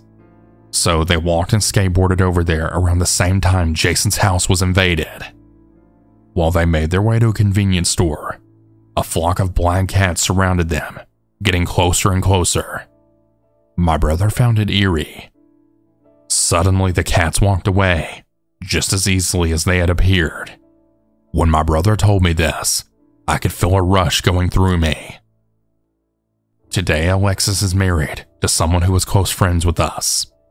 Brittany's living her life, doing her own thing. Cameron has 2 kids and talks a lot about sports. As for Carter, I was told once that he changed, and he isn't the same person anymore, but I'm not really sure in what way. When I met him, he was a very serious yet witty person. He's been really hard to reach since this all happened. We found out that the guy who visited Jason that day was one of his friends that he smoked with, and that he had nothing to do with anything that happened. He was there by coincidence. This story has been altered a little, and names have been changed. There's an article out there with a short description, but out of respect for my friends and their privacy, I'm not going to include it. Lastly, Paul was sentenced to death. His stepfather was sentenced to 14 years in jail, and his cousin was sentenced to a few years in jail. A case was built for Paul's cousin, and I went to court to testify against him. The jury decided to keep the sentence they had initially given him, though. They've all appealed to get a lesser sentence, but I'm not really sure of the status. But I haven't been subpoenaed since. This all happened back in 2012. It's been 11 years since then. I really only have a few words to say now. Rest in peace, Jason.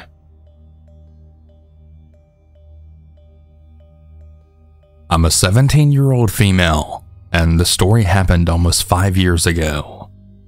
I honestly remember it like it was yesterday. Now, I'm not the best writer in the world, and I'm kind of bad at explaining things, so I'll try my best to make this story as clear as possible and easy to understand. But first, let me give you the layout of my neighborhood. I live in a nice big neighborhood. It's safe, quiet, and nothing bad ever really happens here. The part of the neighborhood that my house is located at is opposite of a gas station / convenience store, where a lot of people who are on the road a lot or that live around in the neighborhood buy snacks or whatever, as well as something for dinner because there's a restaurant there. So it's basically like this. There's a main road that's facing in a vertical direction. Next to the main road on the right-hand side is the gas station, and then opposite the gas station, also on the right-hand side, is my neighborhood. I hope that makes sense because it's an important note for the story. Anyway, let's get into the actual story now. It was the night of October 20th, 2018. It was a Saturday, and 13-year-old me was watching a TV show in the living room. At around 10 p.m., I'd heard a loud crashing sound, which definitely sounded like a car crashing into another car.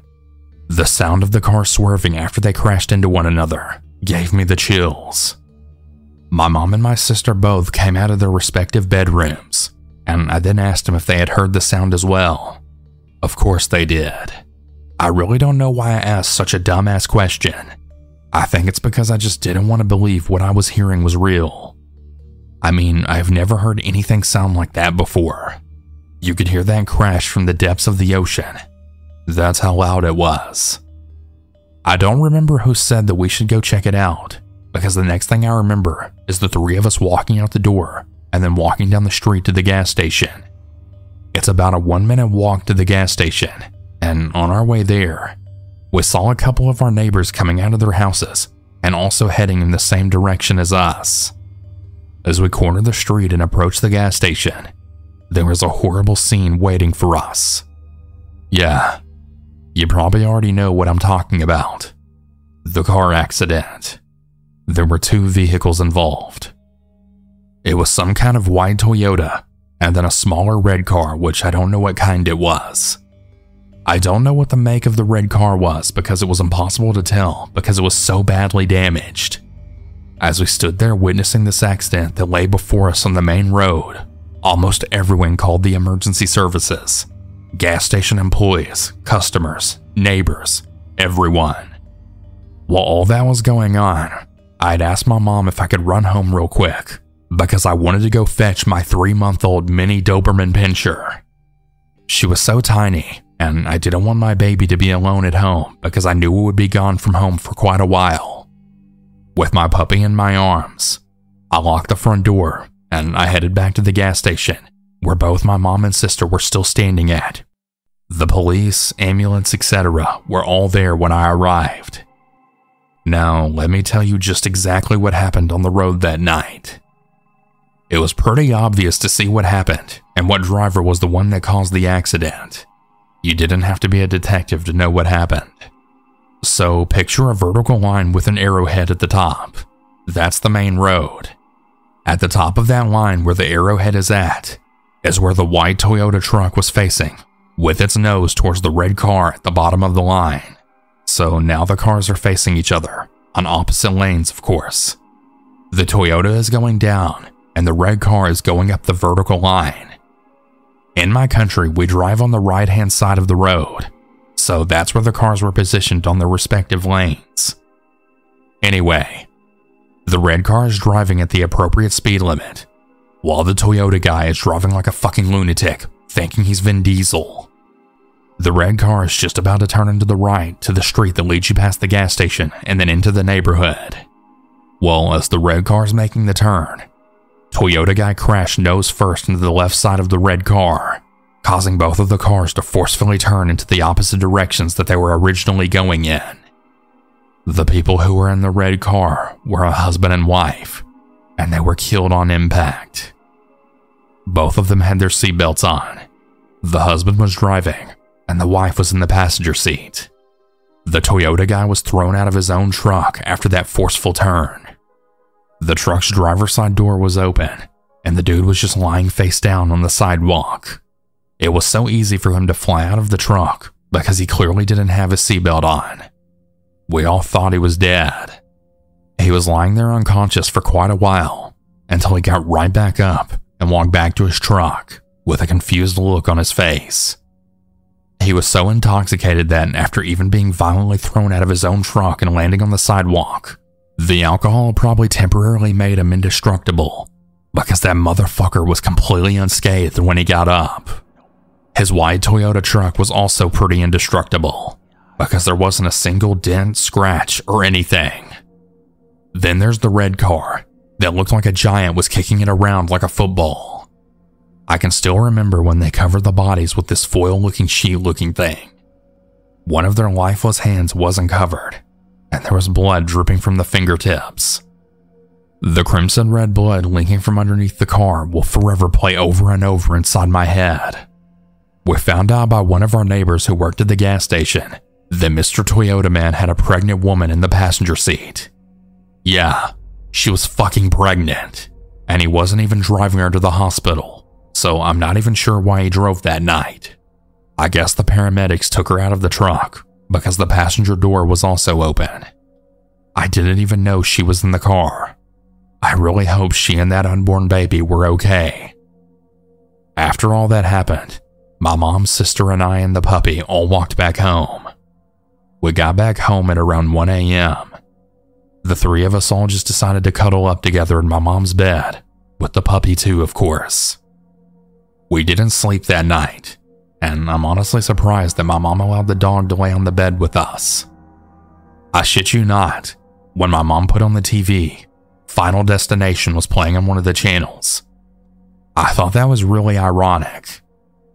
The Toyota guy did end up being charged with drunken driving and culpable homicide, according to the articles in the local paper. If you don't know what that is, because I sure as hell didn't, I'll go ahead and explain. Culpable homicide, according to the law in my country, and thanks to Google, is an unlawful, negligent killing of another human being. There's different meanings of this that go more in depth that I'm not going to include here.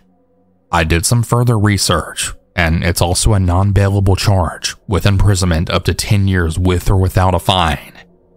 I'm not really sure if he did end up going to prison, but he most definitely did if I had to guess. I only found out what he was charged with just a couple of days ago when I had looked up the article of the accident to prove more information for my story. This experience showed me how neglectful your actions can drastically ruin your life and the lives of other people. How you can be living normal everyday life and have that life taken away from you in just the blink of an eye. My mom later told me that the deceased couple lived somewhere in our neighborhood, and that's why they turned right. They were just driving home, and they were so close. Rest in peace to the couple whose lives were taken so tragically. Stay safe, everyone. And remember to think before you do something that could possibly ruin your life, as well as the lives of other people. And please, everyone, don't drink and drive.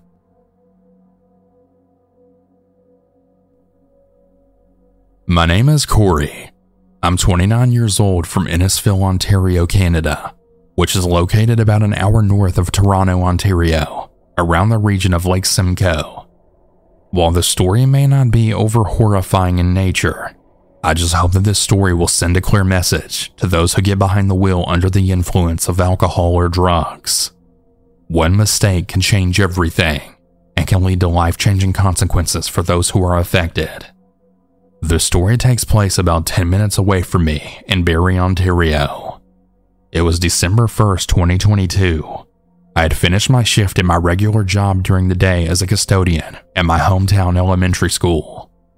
I also worked part-time with the Barrie Colts, a junior hockey team for the Ontario Hockey League, or OHL. To better understand, it's essentially one of the 3 major junior hockey leagues in Canada, where players would play to try and make it into the NHL. I basically would work some home games as the team mascot. On this night in particular, it was the Barrie Colts facing one of their big-time rivals, the Owen Sound Attack. So from my house to the arena, it would probably take me about 15 to 20 minutes. So my route would be from my home in a subdivision, then onto a side road or back road, then take a ride on a major road that would take me through a small neighborhood town called Stroud. Then I take another left to another back road, then I get to the edge of the south end of Barrie. I had took a shortcut to an industrial area where my dad works as a way to avoid all the major traffic volume, as around this area of Barrie, for those who know this area, it's one of the major streets in the city that connects to one of the busiest highways in Ontario, Highway 400 to be exact. It was the afternoon rush time traffic, and it can really be a bitch to get through if you're trying to get home. This area is also traffic heavy and pedestrian heavy around game nights whenever the Berry Colts play their home games, where people would park their cars across the street and then walk to the arena, which is around 6:45 p.m. I approached a set of lights on the intersection of Bayview Street and Mapleview Street, waiting for the light to turn green. I then get a call from my buddy Adam, who works for the Berry Colts. Hey Corey, how far are you, buddy? The fans are waiting in excitement for the Charlie Horse. Charlie Horse is the name of the mascot for the hockey team. I reply back. Yeah man, I'm right near the arena. I'm just waiting at the lights on Bayview and Mapleview. I'll be at the parking lot in like 5 minutes, I'd say. Okay bud, sounds good. See you soon. Adam said. And then at the exact moment as I ended the call with Adam, I heard this loud metal crunching sound that startled the shit out of me. My first initial thought was maybe a UPS truck that I saw driving past me going eastbound, and maybe they hit a bump, and the back door latched up and parcels dropping, but it wasn't. I then looked at the corner of my eye, and I saw a blue and yellow Nike shoe flying towards me, and then hit the windshield of my Subaru WRX. Thankfully, no scratch, but as I looked towards my sly left, at a distance of maybe 25 to 30 meters away from me towards a gas station, my heart sank at what I witnessed, and I couldn't believe what I saw. There was a car accident that involved a Dodge Ram 2500, a Mazda 3 hatchback, and I believe a Chevy Trax. As I looked at the Dodge Ram near the traffic island, I had seen two people face down to the ground, not moving. It freaked the living fuck out of me, because it's the first time in my life that I've ever seen a car accident, as well as a real-life person not moving in real time. I called 911, and I let them know what happened. I couldn't stay on the scene, as I needed to get into the arena to work for the hockey game. As I got to the arena, my mind was full of anxiety, because I still couldn't believe what just happened. Then I bumped into Adam. The conversation went as followed. Hey man, I don't know if you heard or not, but as soon as I got off the phone with you, there was a really bad accident on the turning lane to Mapleview. It was right outside of our arena. 3 cars were involved, and 2 people hit. Holy shit, are you serious? I gotta notify the arena staff on the situation. That's literally 2 accidents outside the arena area in 2 weeks, Adam said. 2 weeks prior to this incident, a man in his 70s was hit by accident in the same area just outside of the arena right after the hockey game was finished. He was walking across the street. Thankfully, however, he did survive. Traffic had to be rerouted after the hockey game was finished, as police, fire, and ambulance were on the scene overnight. I didn't hear any updates on that accident until the next day, and it was from an article on Facebook. From what I had seen on Facebook from our local news station, a woman in her early 30s was traveling towards the turning lane towards Mapleview, facing towards the highway. She then struck 2 vehicles, but she also struck 3 pedestrians, who are Special Olympic athletes, who are literally just walking their way down to see a hockey game. What was also noted too was that the woman, who's a mother of 2, was driving under the influence of alcohol and crystal meth. The people that were hit had to be transported to Toronto via air ambulance. Despite the horrific experience and those who were involved, the victim survived, and the woman was charged, and rightfully so. As I write this story, it's February 25th, 2022. The accident victims are making good recovery progress, and the woman's currently on trial for the car accident. That night in December still gives me shivers to this day, as it was truly shocking to see a moment of life and almost near death. Thank you all for listening to my story. I'm going to leave a couple of links for proof in the description, but please people, please be smart behind the wheel. Don't fucking drink and drive or get high and drive. This can really impact anyone you know or love. Life's too precious for something that makes a drastic impact in a matter of seconds. Please be safe. Our day had started just like normal. My fiance Sammy headed out to work, and I'd also headed out to drop off our son Jordan off at my granny's. It was a 30-minute drive, as we all lived in Kenosha, Wisconsin, and my granny lived in Racine. I got to work by 6:30 a.m., and I was working a double shift. At lunchtime, Sammy came into the restaurant to see his mom and I. He was supposed to work until 8 p.m. or so, and I told him I'd get Jordan after I got off work, and that I'd see him at home. It got busy, so I had to take some orders and do stuff. I remember him whispering to me, "I love you, and I'll see you later," and I smiled at him. That was the last time I got to see him alive. 7 p.m. rolled around, and I got to be done early. I drove to pick up our son, only to find out Sam had gotten out of work early, and he had picked up the baby, trying to surprise me, I guess. We didn't have cell phones, by the way. Not reliable ones anyway in 2003. Granny made a comment that Jordan didn't want to go. She went on to tell me that Jordan threw an absolute fit when they were leaving, and how he just kept saying no. He was normally a very mild-mannered baby, and for him to not want to go with Sammy was extremely unusual. I headed home expecting to find the boys, but instead, I was met with an empty house. It was around 9 p.m., and they still hadn't arrived. Sometime later, I received a call. It was that call, telling me there had been an accident, and that I needed to get to the hospital quickly. Before I could even leave, the phone rang again. It was Sammy's dad, who was at another hospital with him. The doctors had him stabilized. They were waiting on the arrival of a medical helicopter so he could be flown to a larger hospital in Milwaukee. Sammy's dad wanted me to tell Sammy I love you, as well as other things, because he thought that Sam would pass before I could get there. I was told that our son was at another hospital. I could hear ragged breathing and beeps in the background, as his dad put the phone by him at some point. I said what I needed to. I hung up the phone numbly, trying to keep myself together because I still had our son to worry about. I drove to the hospital where our son was first. I don't remember feeling anything really. I got to Kenosha Medical Center in 5 minutes probably. I walked into the ER, and I saw a cop that I went to school with. Our eyes met, and she then just said to me, "Oh, Becca, I'm sorry." I was then pulled aside by her into a private room. She asked me to have a seat. I really don't remember if I sat down or not. They informed me that my fiancé and son were hit head-on and then crashed into a guardrail by a wrong-way drunk driver who had his wife and 2 kids and a dog in the car with them. Sammy must have seen it coming. He tried to swerve, but where exactly can you go on a bridge that only has east and west lanes, and also over train tracks? His injuries were consistent of ones from bracing for impact and also shielding the baby. Almost every bone in the right half of Sam's body was completely shattered, including most of his facial bones. Sam, having put the car seat in place correctly, kept our son in place. Our son's left leg was broken at the growth plate.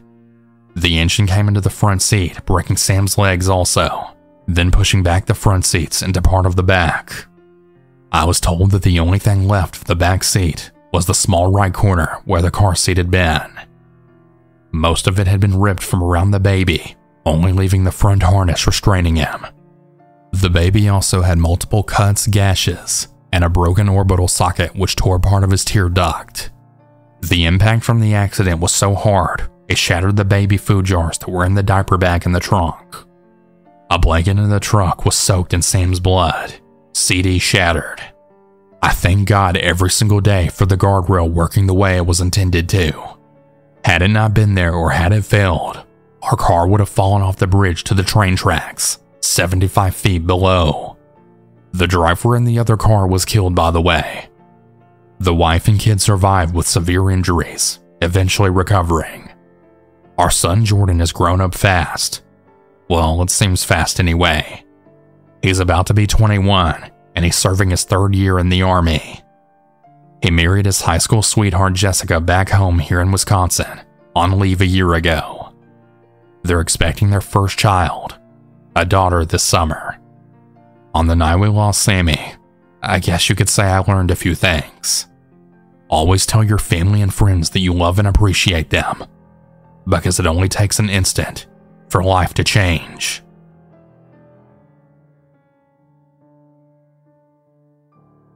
Back in the summer of 2020, I was at home playing video games with a buddy of mine when I realized I didn't have any booze left. Pretty much all I did during the pandemic was drink and play video games. Please don't judge me. Anyway, I decided to drive to the local gas station just a few minutes away from my house. As I walked into the gas station, I had noticed 4 men, 4 very large men. And they were being very loud and obnoxious by the gas pumps. They must have been pretty drunk too, because they were being so rowdy, and 2 of them seemed to be stumbling around their truck. Now, this wasn't an abnormal sight, as my town's full of rednecks who drink way too much. Anyway, I went into the gas station, and I went over to the liquor section, and I had grabbed my choice of beverage. As I was grabbing my drink, the men had come in to pay for their gas, or whatever they were buying. The cashier was a young, attractive girl. She must have also been new because I frequented that gas station a lot, and I had never seen her there before. As the men were paying for their things, they had started to say very sexual things to the girl. I could tell it was making her uncomfortable. I won't repeat them, as they're just really not worth saying. But they began asking her what time she got off and which car was hers. I could see that she was starting to shake and she could barely get the change out of the register. I really felt terrible for her, and I then shouted, "Hey, just pay for your things and leave." Now, my mouth had acted before my brain could process that these men had not only outnumbered me, but they were almost twice my size. I'm a male, and I'm about 6 feet tall and decently built, but if these men decided not to play nice with me, I stood no chance at all. After I blurted out for them to leave, they all turned and looked at me. It was then that I realized the situation that I had just put myself in, and my heart dropped into my stomach. By the pure grace of God, they simply shot a pissed-off glance at me, nodded, and then left. I then approached the counter, asking the young girl if she was okay. She was still shaking, but she said yes. I asked her if she wanted me to call the police for her, but she said no, and that her manager was in the back. I just said okay, and I paid for my things. I looked out the window, and luckily the big rusty truck the men came from was now gone. I did a quick jog to my car, making sure they weren't parked around the corner of the building, and they weren't. I was able to make it home to enjoy some drunken video games with my friends. So fellas, if you are ever in the position to stop sexual harassment, do it. Just make sure you aren't possibly going to get your ass kicked in the process.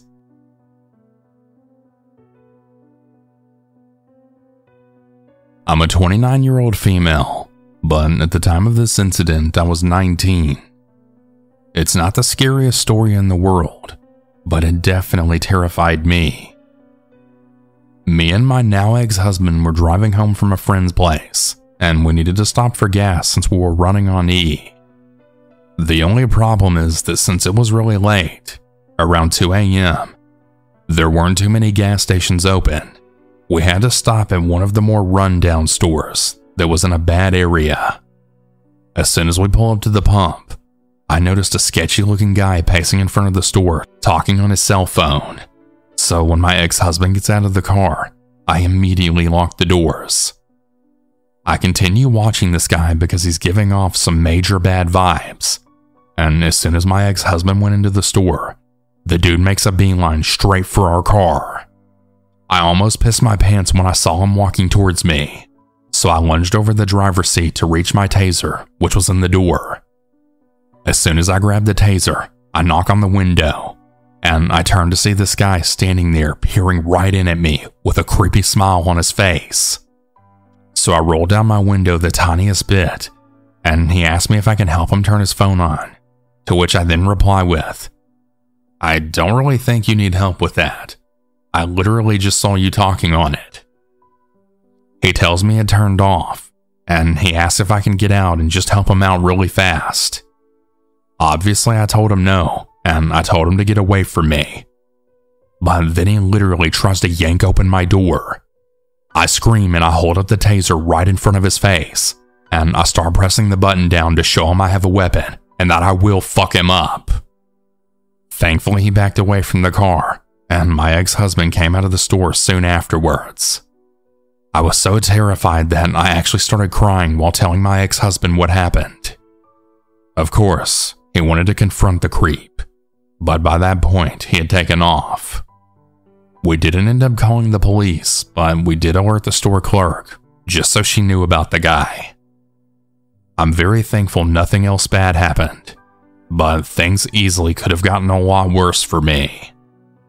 To all the ladies out there, always be aware of your surroundings and stay safe.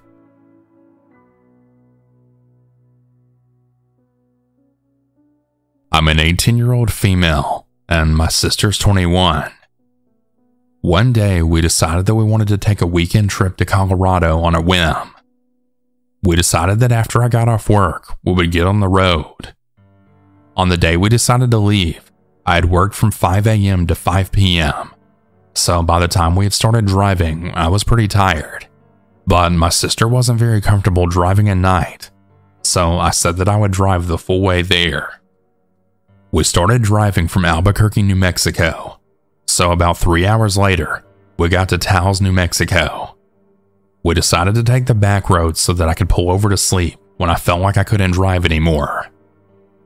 Once we got to Taos, I decided to start looking for a truck stop so that I can sleep, because I felt like a truck stop would be the safest place for two young girls. We came upon a rundown truck stop that looked like it might have been abandoned. Since I had already been awake for around 15 hours, I decided that stopping there was the best option. Being that I had a broken car window and we were both young, my sister decided she would stay awake while I took a quick nap. After getting about as comfortable as you can get in the driver's seat of a compact car, I drifted off to sleep. That's when my sister shook me awake with fear in her voice, telling me we needed to leave as soon as possible. I started my car while then asking what was happening, and that's when my heart then sunk, as she pointed to a car parked about 15 feet away at a gas pump. She explained that the car parked with their lights off not too long after I leaned my seat back, and they never got out of their car. They just stared at us. The entire time I was sleeping, the person in the car just stared at us. By the time I was told the story, I was already leaving the parking lot looking for somewhere else to pull over so we could get the GPS started up again. As soon as we started driving out of that parking lot, the person at the gas pump turned on their car, still with no headlights. After following us for a bit, we pulled into a well-lit parking lot of a 24-hour store that seemed to have quite a few cars there. I think this made the other driver nervous, as they drove right through the parking lot into the night, and we never saw them again after that. The story may not sound that scary to many out there, but for me, this is probably one of the most terrifying experiences of mine to this day. I have no clue what would have happened if we stayed there any longer, or if we didn't find that 24-hour store.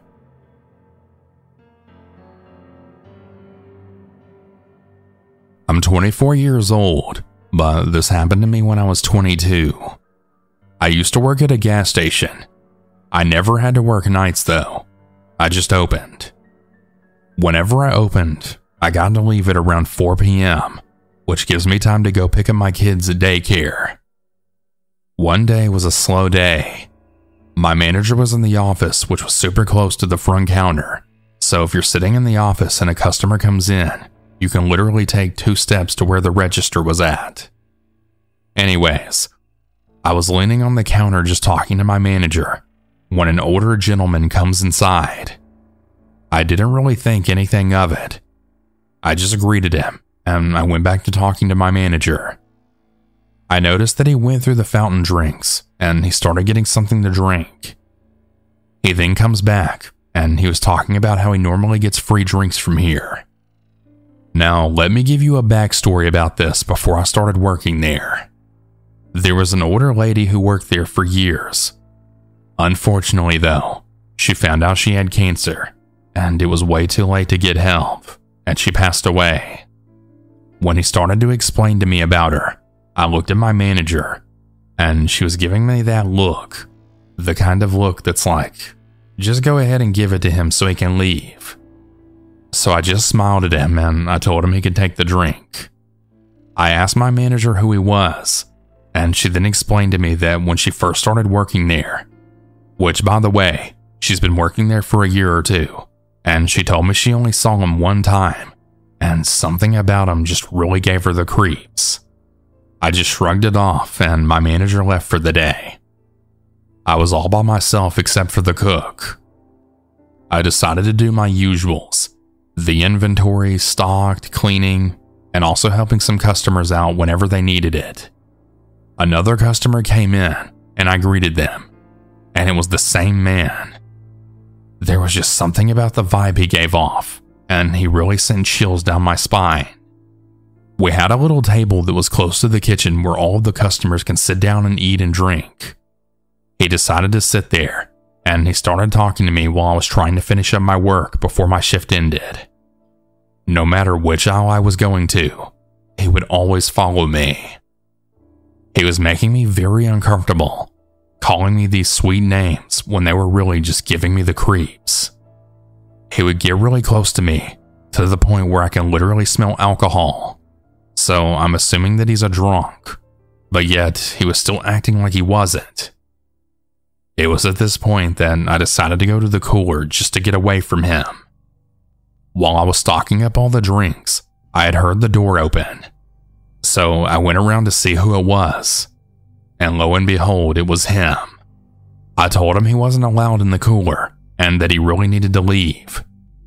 He apologized, saying that he just wanted to talk, but he did leave the cooler.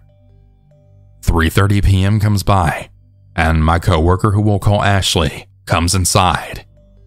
When she noticed that this man was following me around the store, she got really annoyed by it. She went up to the man, and she actually told him that if he doesn't leave me alone, she wouldn't hesitate to call the police. The look on his face when she said that, it was scary.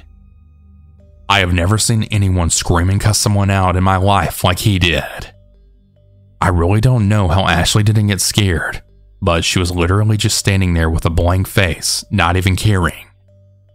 He left soon after, and I haven't seen him since. This may not be that scary to a lot of you, but just imagine a creepy man following you around in a store, and you have no idea what his true intentions are. I'm really glad that's all he did. It really could have ended up a lot worse.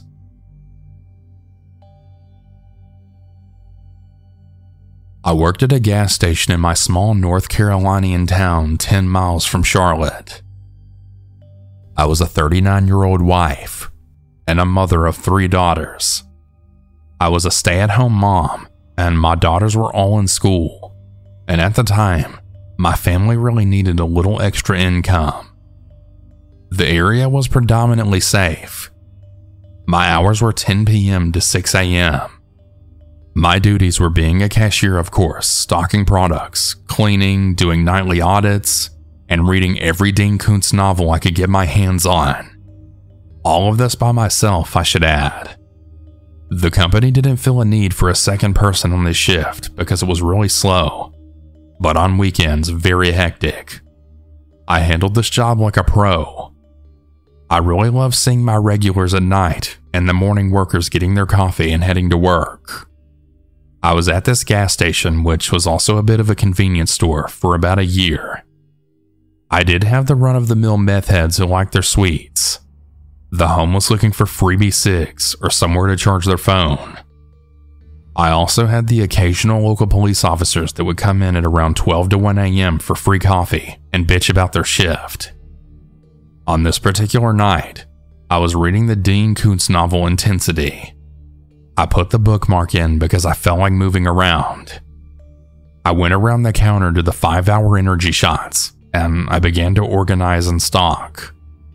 I heard the bell above the door like I had a million times before. I had so many regulars, ranging from pizza delivery guys to EMTs. I was setting the case of 5-hour energy shots down to help this customer when I felt something cold and hard against my right shoulder blade. My first instinct was that this was a cruel prank from a regular. I turned around to say so, when I was then met with a gun pointing at my forehead. It was an African American guy with a bandana on half of his face. I immediately put my hands up in shock. I looked around and I saw that there were 3 more guys in different colored bandanas with no gun, but looking nervous, and then demanding me to give all the money. I walked around the counter with this guy holding his gun right to my head and telling me, "Hurry up! Give me the money! Open the register!" I said with my hands still in the air and shaking, Yes, of course, here." And I opened up the register for him. The other 4 guys descended on this register, getting all the cash in the register. Suddenly the gunman looked at me, then said, "This register too, bitch." There was a second register that had the bare minimum for the first shift to open up with. I put in my code, and I opened that register as well. They cleaned out that one too. They then saw the safe underneath the first register, and again, the gunman pointed his gun to my temple and also demanded I open the safe. I said in a shaky voice that the safe is on a timer. If you press one button, whether it be for the $10 bills or a roll of quarters, it won't dispense again for a whole 2 minutes. The guys were all on the safe pressing buttons, while in the meantime, I'm praying out loud for God to spare me, because I have a husband and children that need me. I kept frantically saying this prayer, and the guys were all frustrated that the safe wasn't giving them what they wanted. I heard one of the guys saying, "One of you shut that bitch up!" And another said, "Just shoot her already! We already have what we need!" Right at that statement, I could literally feel I was about to lose my bladder and pee all over myself. Even though I was scared out of my mind, I was also mad as hell that this was possibly going to be where I ended up. I held in that pee, and I just watched as they started to steal as many cigarettes, wraps, and Black & Milds as they could. One of the guys then yelled, "We've been here too long. Let's go. Let's get the hell out of here." 3 of them were sprinting out the door, while one was in front of me, all while I was shaking with clenched hands praying. I looked up, and then his bandana fell down. I thought this was it for me, but he then just smiled at me, and he joined his friends. At the very same time, a woman came inside to buy a soda. They yelled at her too, pointing the gun at her to give them her purse. The lady replied back with, "I'm not giving you my purse, motherfucker!" And I thought for sure they would get aggressive. Instead, however, they seemed to just be worried about being there too long. They then ran out the door and scattered through the parking lot. I looked at the lady, then the glass door, and I could see her partner's truck sitting outside. I told her to go to her truck while I called the police. I then locked the door as soon as she was in the truck. I picked up the store's landline and I dialed 911. I ran to the stockroom and I locked that door as well. I told the 911 operator of all the details she needed, and after only a couple of minutes, she said it was safe to go to the front door for the officers, and I did just that.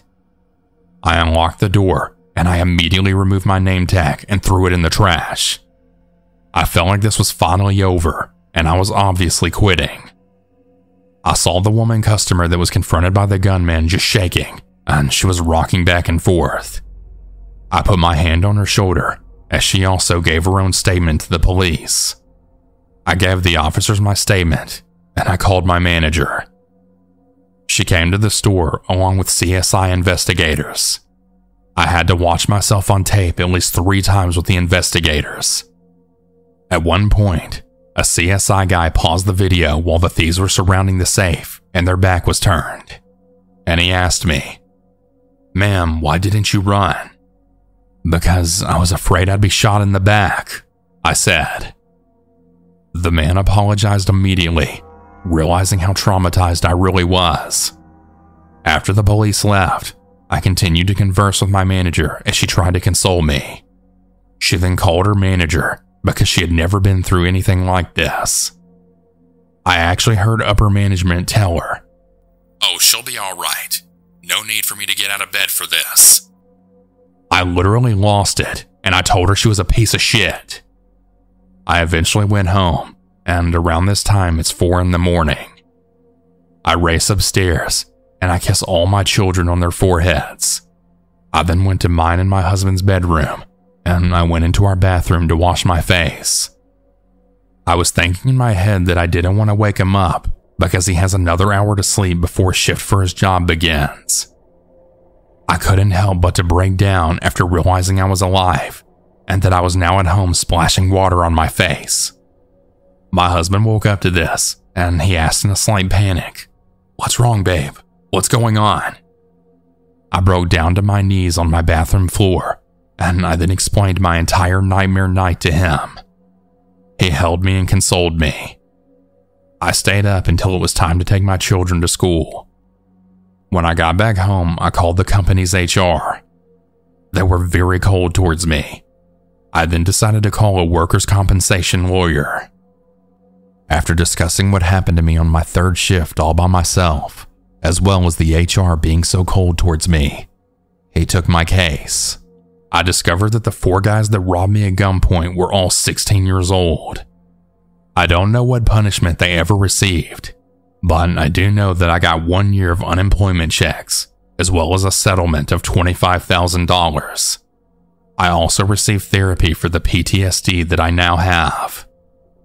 It took about a year for me to be able to go to a gas station all on my own. It's been about 4 years since, and I'm doing okay now. That is, as long as I have my 2 knives and a taser with me. Hey everyone, I hope you all enjoyed these stories. If you ever want to submit your own, you can do so at southerncannibal.com. Have a good night, everyone. And remember to always stay